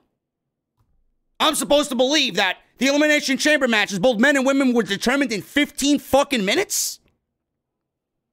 Why are you putting 6 individuals in a cage and there's barely any violence? The only reason why there was violence in the men's match is because Brock Lesnar's middle name is fucking Violence. It's unreal to me. It's unreal to me. I don't believe it. WWE gave Lesnar the Royal Rumble. WWE gave Lesnar the WWE Championship inside the Elimination Chamber. Why did we have Lesnar win the Royal Rumble? We're getting the same fucking thing with WWE every single Mania season. Let's give it to a big name and then fuck up the build. Lesnar won the WWE Championship. Now what? Now what? Does it need to be title versus title? Does it need to be title versus title? That's the question I've been asking myself. What are you doing with the title versus title match between these two guys if you're not ending the brand split? What does this mean for Roman? Is he going to be on Raw and SmackDown? Is he going to give up one title and then defend the other? Is he going to retire the Universal Championship? Or are we going to have one world champion? I need to have answers to these questions. Because if you're not doing title versus title and ending the brand split, I don't really see the reason behind why you're doing this match. I don't. And then ultimately, if that's the case, you gave Brock Lesnar the Royal Rumble for no reason. You gave him the Royal Rumble for no reason. You want to build intrigue on the road to WrestleMania. You don't really make the title look all that important if you put it on Lesnar, drop it to Lashley, only to put it on Lesnar to drop it to Roman. The WWE title is being treated like a hot potato, and it's not necessarily making the WWE Championship feel important. What do we do here? What do we do here? Bobby Lashley's clearly getting a title match. He was taken out of the chamber, and it wasn't his fault. He was the champion going in and did not have an opportunity to defend that title. WWE more than likely is continuing the Lashley and Lesnar feud going into WrestleMania, and that will be Bobby Lashley's opportunity at the WWE Championship again, which I don't know how you work your way around that. Clearly, WWE needed to crown a champion, but them taking the belt off of Bobby Lashley for something that he did not cause himself, it sounds ridiculous. It sounds ridiculous. The whole concept of WWE desperately trying to make one guy, like Lesnar and another guy like Lashley both look strong is the ruination of pro wrestling logic and storyline. There has to be one winner and one loser. There has to be. Making both guys look strong the way that WWE desperately tried to keep Bobby Lashley and Brock Lesnar looking strong. They don't want Lashley losing. I mean, it's not really a good feeling for the fans. There's got to be one winner and one loser. Sometimes making both guys look strong actually makes the show overall look weak. That's the way I see it. I think if it would have came down to Lashley and Lesnar got his win back, that would have been great. But the only reason why this happened is because WWE's put all their eggs in the Bobby Lashley basket against Lesnar, and they haven't built anybody else up as a credible threat to Bobby Lashley. Kevin Owens? No. Edge? No. AJ Styles? No. Seth Rollins? No. None of those matches for Bobby Lashley really resonate with me as a WrestleMania match. So they're left with nobody but Lesnar. Lesnar is the centerpiece of WrestleMania. He's getting Lashley and he's getting Reigns. This is all WWE's fault. Bobby Lashley was made into the WWE champion, given the WWE championship with no fucking plans in place for anybody else but Brock Lesnar. This is WWE's fault. This is creative's fault. They backed themselves into a fucking corner. They put all their eggs in the Lashley basket, and there was nobody else but Brock Lesnar at the end of the day. Lashley versus Lesnar at WrestleMania Night 1 makes the most sense. Could it happen on Raw? Yes. Should it happen on Raw? No, it should not. We've all wanted this match to originally take place at WrestleMania, title or no title. Now you have the opportunity to do it. And Bobby Lashley has no opponents but Brock Lesnar. I don't give a shit about Bobby Lashley building a new feud with somebody on Raw in 6 weeks. So give me Lesnar. Give me Lesnar. It's stupid that he's got to go get his title back that he never lost. But Lesnar versus Lashley for the WWE Championship at night 1 at WrestleMania on Saturday, with the winner moving on to Sunday to wrestle Roman Reigns, which will ultimately be Brock Lesnar because they're not going to change that match. So you're theoretically making the Saturday night main event predictable, and then you're making the Sunday night match predictable because nobody expects Roman to lose. WWE, man, the most stupendous WrestleMania of all time, supposedly. It's the most predictable WrestleMania of all time. This and the predictability around it, you almost can fucking get a sense, guaranteed, that Dwayne Johnson's coming out at the end of WrestleMania. Because why would they be doing this, which is so predictable, and then not deliver on The Rock? We've seen 2 years of Roman Reigns dominate. Who's going to step up to the plate and try and take down the tribal chief? After Lesnar's done, there's nobody. There's nobody. Is Lesnar going to go away? More than likely. What's going to happen with Reigns? Is he going to Raw to wrestle guys over there? Is he going to wrestle people on SmackDown as well? You might as well just merge the titles, one world champion, and the brand split, and enough of this mediocre fucking WWE weekly television bullshit. There's no need to operate with 2 rosters anymore. None. That would be the best way to go about it. But Roman's going to win both of those titles. He will have now ascended to absolute godlike status, and then The Rock is going to come out and teach Roman a lesson. And even Rock, at the end, will fall to the tribal chief. Dwayne Johnson's not winning the world championship. It would make no sense for him to come back for one match and win the world championship. That's going to be a WrestleMania main event in Los Angeles, and you've seen the seeds planted for all of that, starting slowly with Lesnar winning the championship. Lesnar versus Roman, title versus title. Hopefully they detail that, because they did not specify that tonight. Champion versus champion, title versus title. Both titles need to be on the line. Otherwise, you're giving us a Survivor Series main event at WrestleMania. Meanwhile, at Survivor Series in November, you constantly tell us the only time of the year where Raw versus SmackDown champions meet in the ring. Champion versus champion. Clearly not. Because you'll be doing, theoretically, the same thing that you do at Survivor Series at WrestleMania. You need to differentiate the meanings of both of those matches. If we get it at Survivor Series as champion versus champion, the titles are not on the line. You're going to do this same fucking concept at WrestleMania. Motherfucker, both of those championships better be on the line. That is your Elimination Chamber post-show. Hopefully you guys enjoyed what you heard here today. Let me know what you guys think down below in the comment section. Whether it's the live stream chat right now, whether it is the comment section after the video publishes to YouTube. I appreciate you guys very much for joining me, making Off the Script #1 in the community. Once again, your #1 destination for all WWE talk right here on YouTube. Make sure you guys hit that thumbs up. We got 1,300 plus thumbs up. Can we try for 1,500 before we get out of here, man? If you guys are in the chat and have not hit the thumbs up, I would greatly appreciate it, because it helps out the video tremendously once it publishes to YouTube. Get those super chats in. We're going to read them right now and end the stream with your super chats. Continue to become a VIP here on the channel. Hit that join button down below. Go check out all the other videos you might have missed on the channel on the homepage right now. Follow me on social media at JDfromNY206. That's Twitter and Instagram.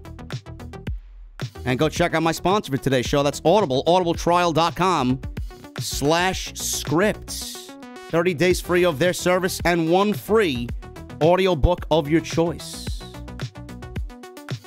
Let's get into the super chats. Going to start off first with Michelle Moran with a $2 super chat. Roman 1. VKM does have 1 living brain cell left. Yes, he does.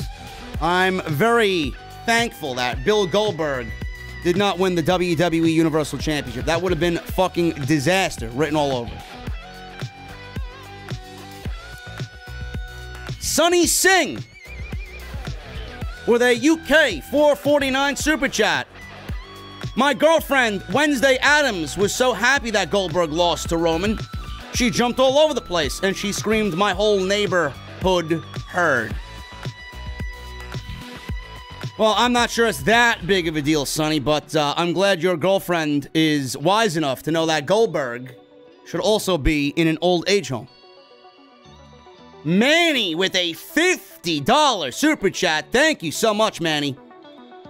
Hope you, JD, and all the chat are having an awesome weekend. A small token to show my support, appreciation, and love for the channel and the OTS family. Manny, thank you so much, brother.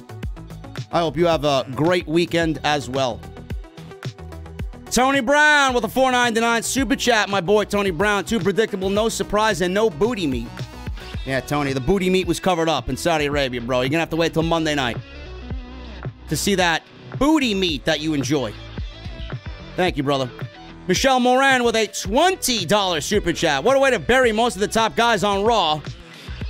I wouldn't be surprised if it's a triple threat match with Lashley added at WrestleMania. No. We've seen a triple threat match with Roman last year. I don't want to see another triple threat match this year, man. That is an easy way out, and that is as uncreative as it comes. We've seen Bryan and Edge with Roman last year. There's no reason to do a triple threat match this year. You're not upsetting anybody if you give Lashley and Lesnar the main event of night one. You're not upsetting anybody. That's a true, genuine main event of WrestleMania in by itself, with no title on the line. Just let them go. The match at the Royal Rumble was kind of disappointing. Hopefully we don't get the same thing to happen at WrestleMania. If it's in the main event, it may be a little bit better. But knowing WWE, I'm not holding my breath. This was a glorified Raw or SmackDown. VKM is not ending the brand split, so title versus title is meaningless. Yes. The title versus title thing needs to end the brand split. Otherwise, I don't really get a sense of why it's happening. Roman's going to do what? Hold both titles, but be on one brand? Or is he going to work both brands because WWE is creatively inept in building up new superstars? Jeremy Harris with a $5 super chat. He leaves no message. Jeremy, why are you entering the venue? And why are you shy without saying hello? I don't like that, bro. You at least got to say hello, bro. Oh, he's got a $10 super chat. There you go. You gave me a 5 and then a 10. $15 by Jeremy Harris. I'm sorry, bro. I take back what I just said. JD, you're awesome. I started watching you since the Royal Rumble. Ever since, I've been watching all the wrestling podcasts. You keep it real. Keep up the good work, man. No one sings a louder tune than you. Jeremy Harris. Listen, man. Shout out to you, Jeremy Harris.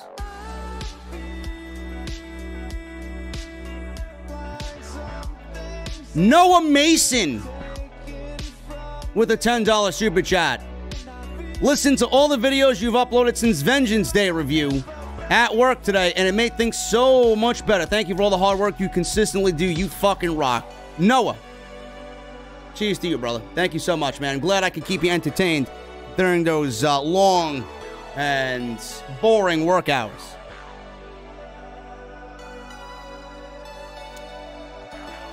Felix Krug with a $20 in UK super chat. What's up, JD? Just wanted to show my support for the channel. Been a fan since 2015, and I hope you keep up the great work. Greetings from Germany. Thank you, brother. Kairos with a $2 super chat. Don't really watch the E, but I like hearing your takes. I appreciate that, man. I'd rather you guys be here and not watch the show. I'll always give it to you like you deserve. AMG2 with a $179 in UK super chat. Roman versus Lesnar versus Lashley at WrestleMania. No. Lesnar Lashley night 1. Lesnar Reigns night 2. It's not that difficult to figure out. Title versus title. Roman versus Lesnar. Why are they doing title versus title? I have no idea. If it doesn't end the brand split, I don't see the reason behind it. Because right now, the only reason is to make Roman Reigns a god. That's it.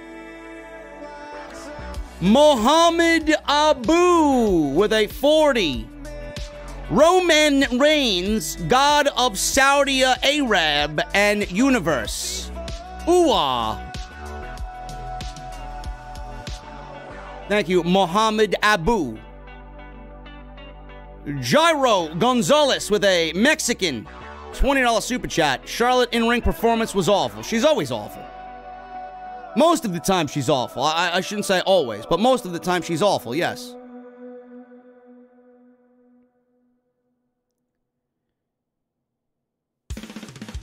Harshav. 200 in super chat. It's not 200 US, but it's 200 in his currency. Stayed up till 1:30 for the twists and turns, but what did we get? Absolutely nothing. Liv Morgan takes a big fat L. Predictable from start to end. Good or bad predictable? It was a bad predictable. You be the judge, JD. Cheers. I'm the judge, jury, and executioner here. My friend, this is a bad predictable. Haywood with a $2 super chat. I care zero about Roman winning both titles. Fuck WWE. It's merely about Roman being built up as the god of WWE, man. That's exactly what they're doing. Paul Van Tassel with the $2 super chat. Becky Lynch and Lita is the best match of the night. I absolutely agree.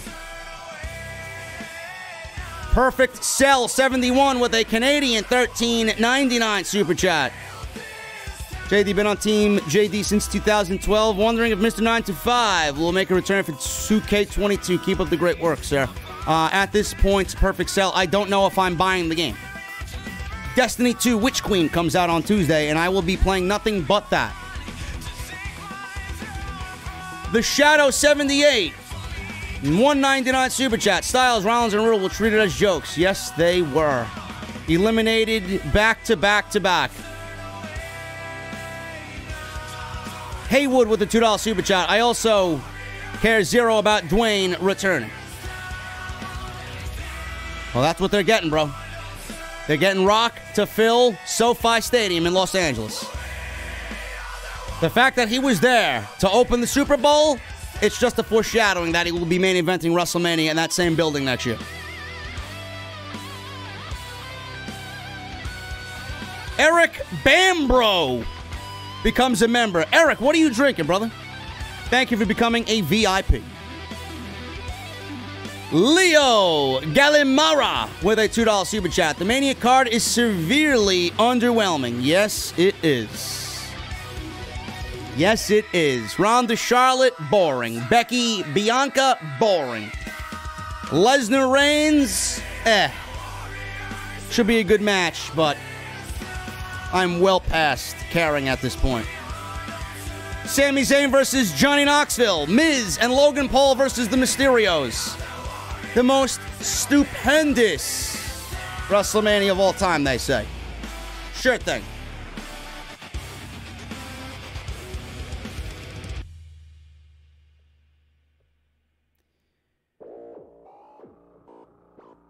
We got Cal with a 2-month membership. Glad to finally be a VIP in the venue. Thank you, Cal. Also with a $5 super chat.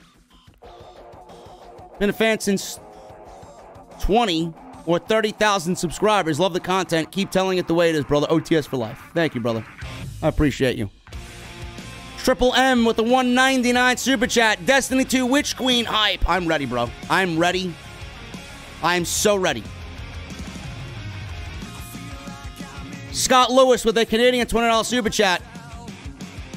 Bring back Money in the Bank at Mania, and whoever wins the Battle Royal on the pre-show should get the final spot.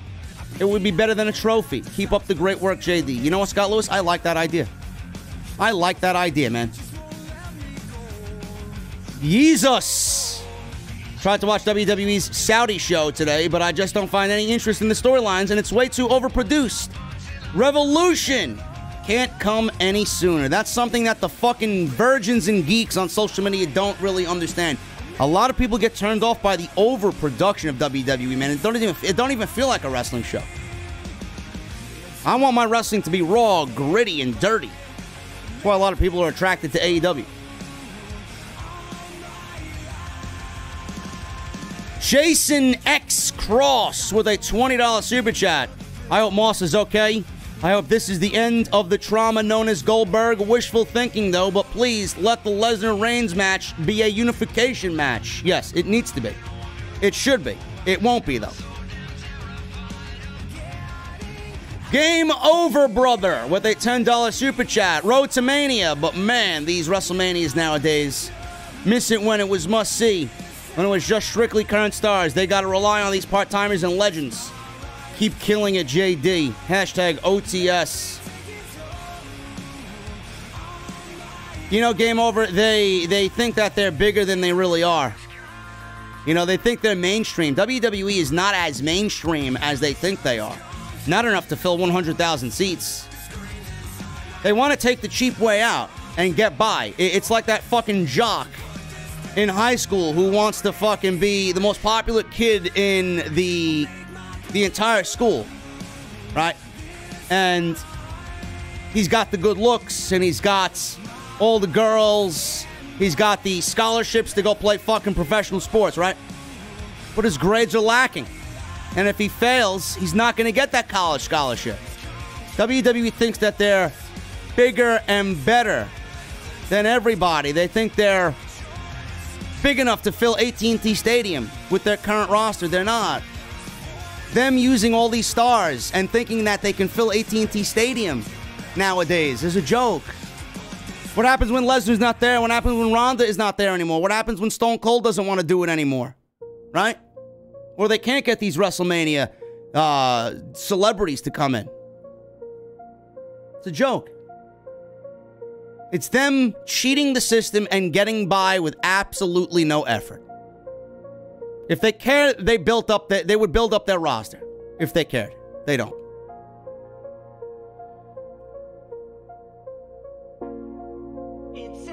Game Over also becomes a new member. Thank you, bro. What are you drinking tonight, man? First round is on me. Saints 2025. I thought I heard them say the winner of the Women's Elimination Chamber would main event. I don't know, man. I don't know. Maybe Lesnar and Lashley open the show. And then we get Ronda and Charlotte to close the show. I wouldn't do it that way. I would open with Ronda and Charlotte and do Lashley and Lesnar in the main event. How long's it gonna go? 10 minutes max? Leo Gallimara with a $5 super chat. Sonya and Naomi. I quit match at Mania. Naomi puts her career on the line for Sonya, putting her GM career on the line. Best match at Mania for the women. I like that. I hope WWE is as creative as you, man. Haley Lucas with a $5 super chat. Lita deserves a Mania match after that performance. I would not mind it. They're all in on the part-timers anyway, so let's do it. Vicky becomes an 11-month VIP. Thank you, Vicky. You're almost halfway there for a gold VIP status. Reach my 11-month milestone, but also, I love Liv Morgan's Britney Spears' Oops, I Did It Again look. She did look good. She did look good. And Vicky with a $10 super chat. I just got home from work, so I'm watching it now. Thanks for keeping me entertained. I'm trying to go back home to New York, but my mom told me not yet with everything that's going on in New York. What's going on in New York? What the hell's going on in New York that I don't know about?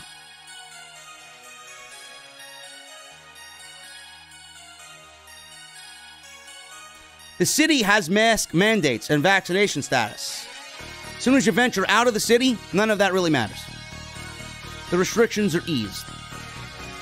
Long Island and upstate, I think it's all right. World of Wrestling with a $5 super chat. Dude, watching Elimination Chamber right now, wishing CM Punk could give me a GTS to end my misery from the tag team match with Ronda Rousey. Yes, it was fucking dreadful. It was dreadful.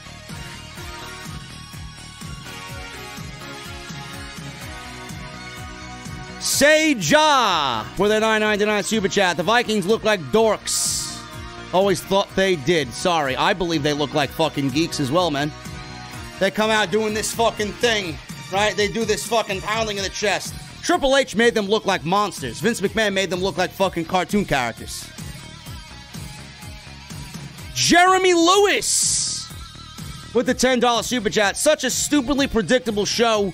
There are more twists and turns while rearranging my sock drawer than WWE had in the chamber today. By the way, I'm a month sober, so I hope Jesse can play barista as well. Cheers to you, Jeremy. And yes, I've taught Jesse how to make a cappuccino.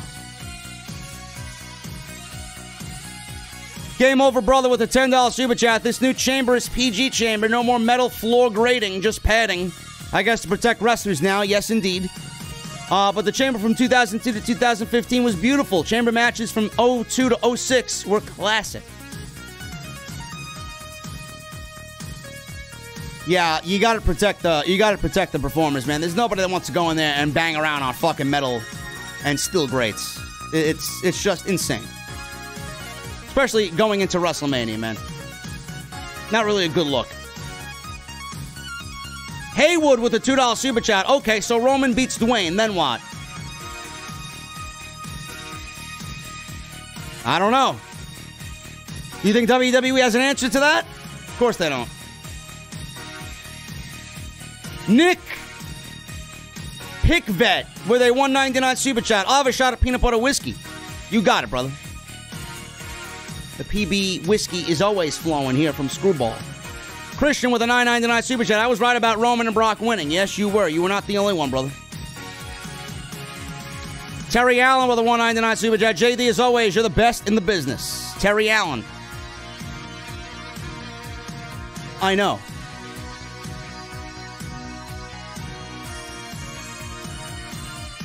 Brandon James Shea with a $2 super chat. I like Roman Reigns. He's the best wrestler now.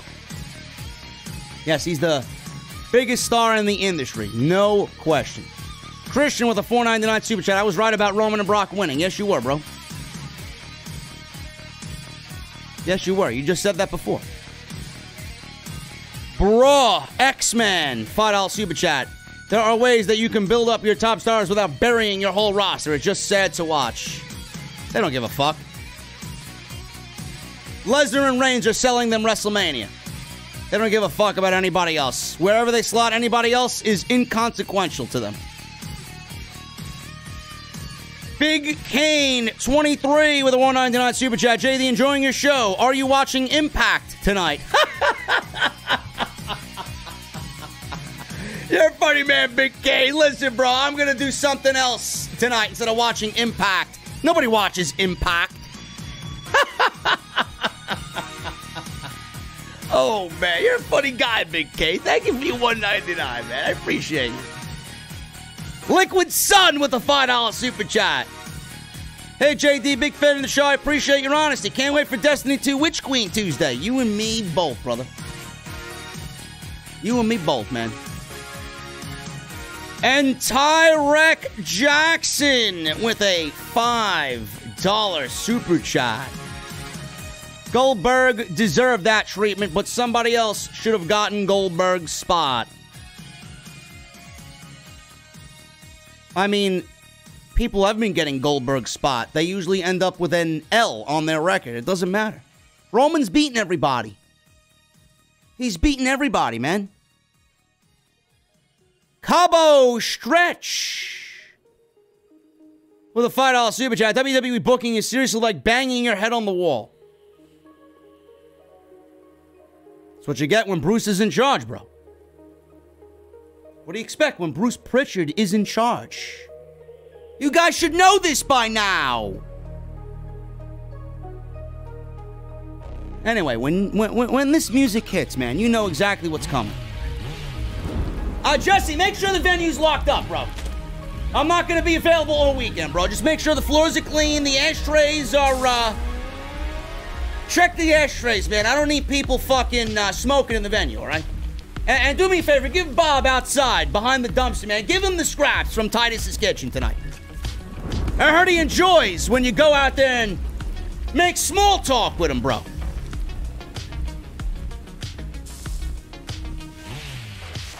Anyway, guys, listen. I've been working my ass off all week, man. I'm wrestled out, man. I'm wrestled out. I'm about to hop in the shower when I get home. I'm about to open up a cold beverage and enjoy some Yellowstone. I think that's what we're going to do. Anyway, guys, thank you so very much for all of your support. Thank you for the 2,800 in the venue tonight. number one in the IWC, as always. The Elimination Chamber. Mid. The road to WrestleMania now has 6 weeks remaining. WrestleMania is shaping up to be a very subpar Mania, as per usual with WWE. The twists and turns tonight were Bobby Lashley being taken out of the Elimination Chamber and Brock Lesnar winning the WWE title. Diablo with a $2 super chat. Are you going to stream Destiny? If I can get into the servers on Tuesday, yes.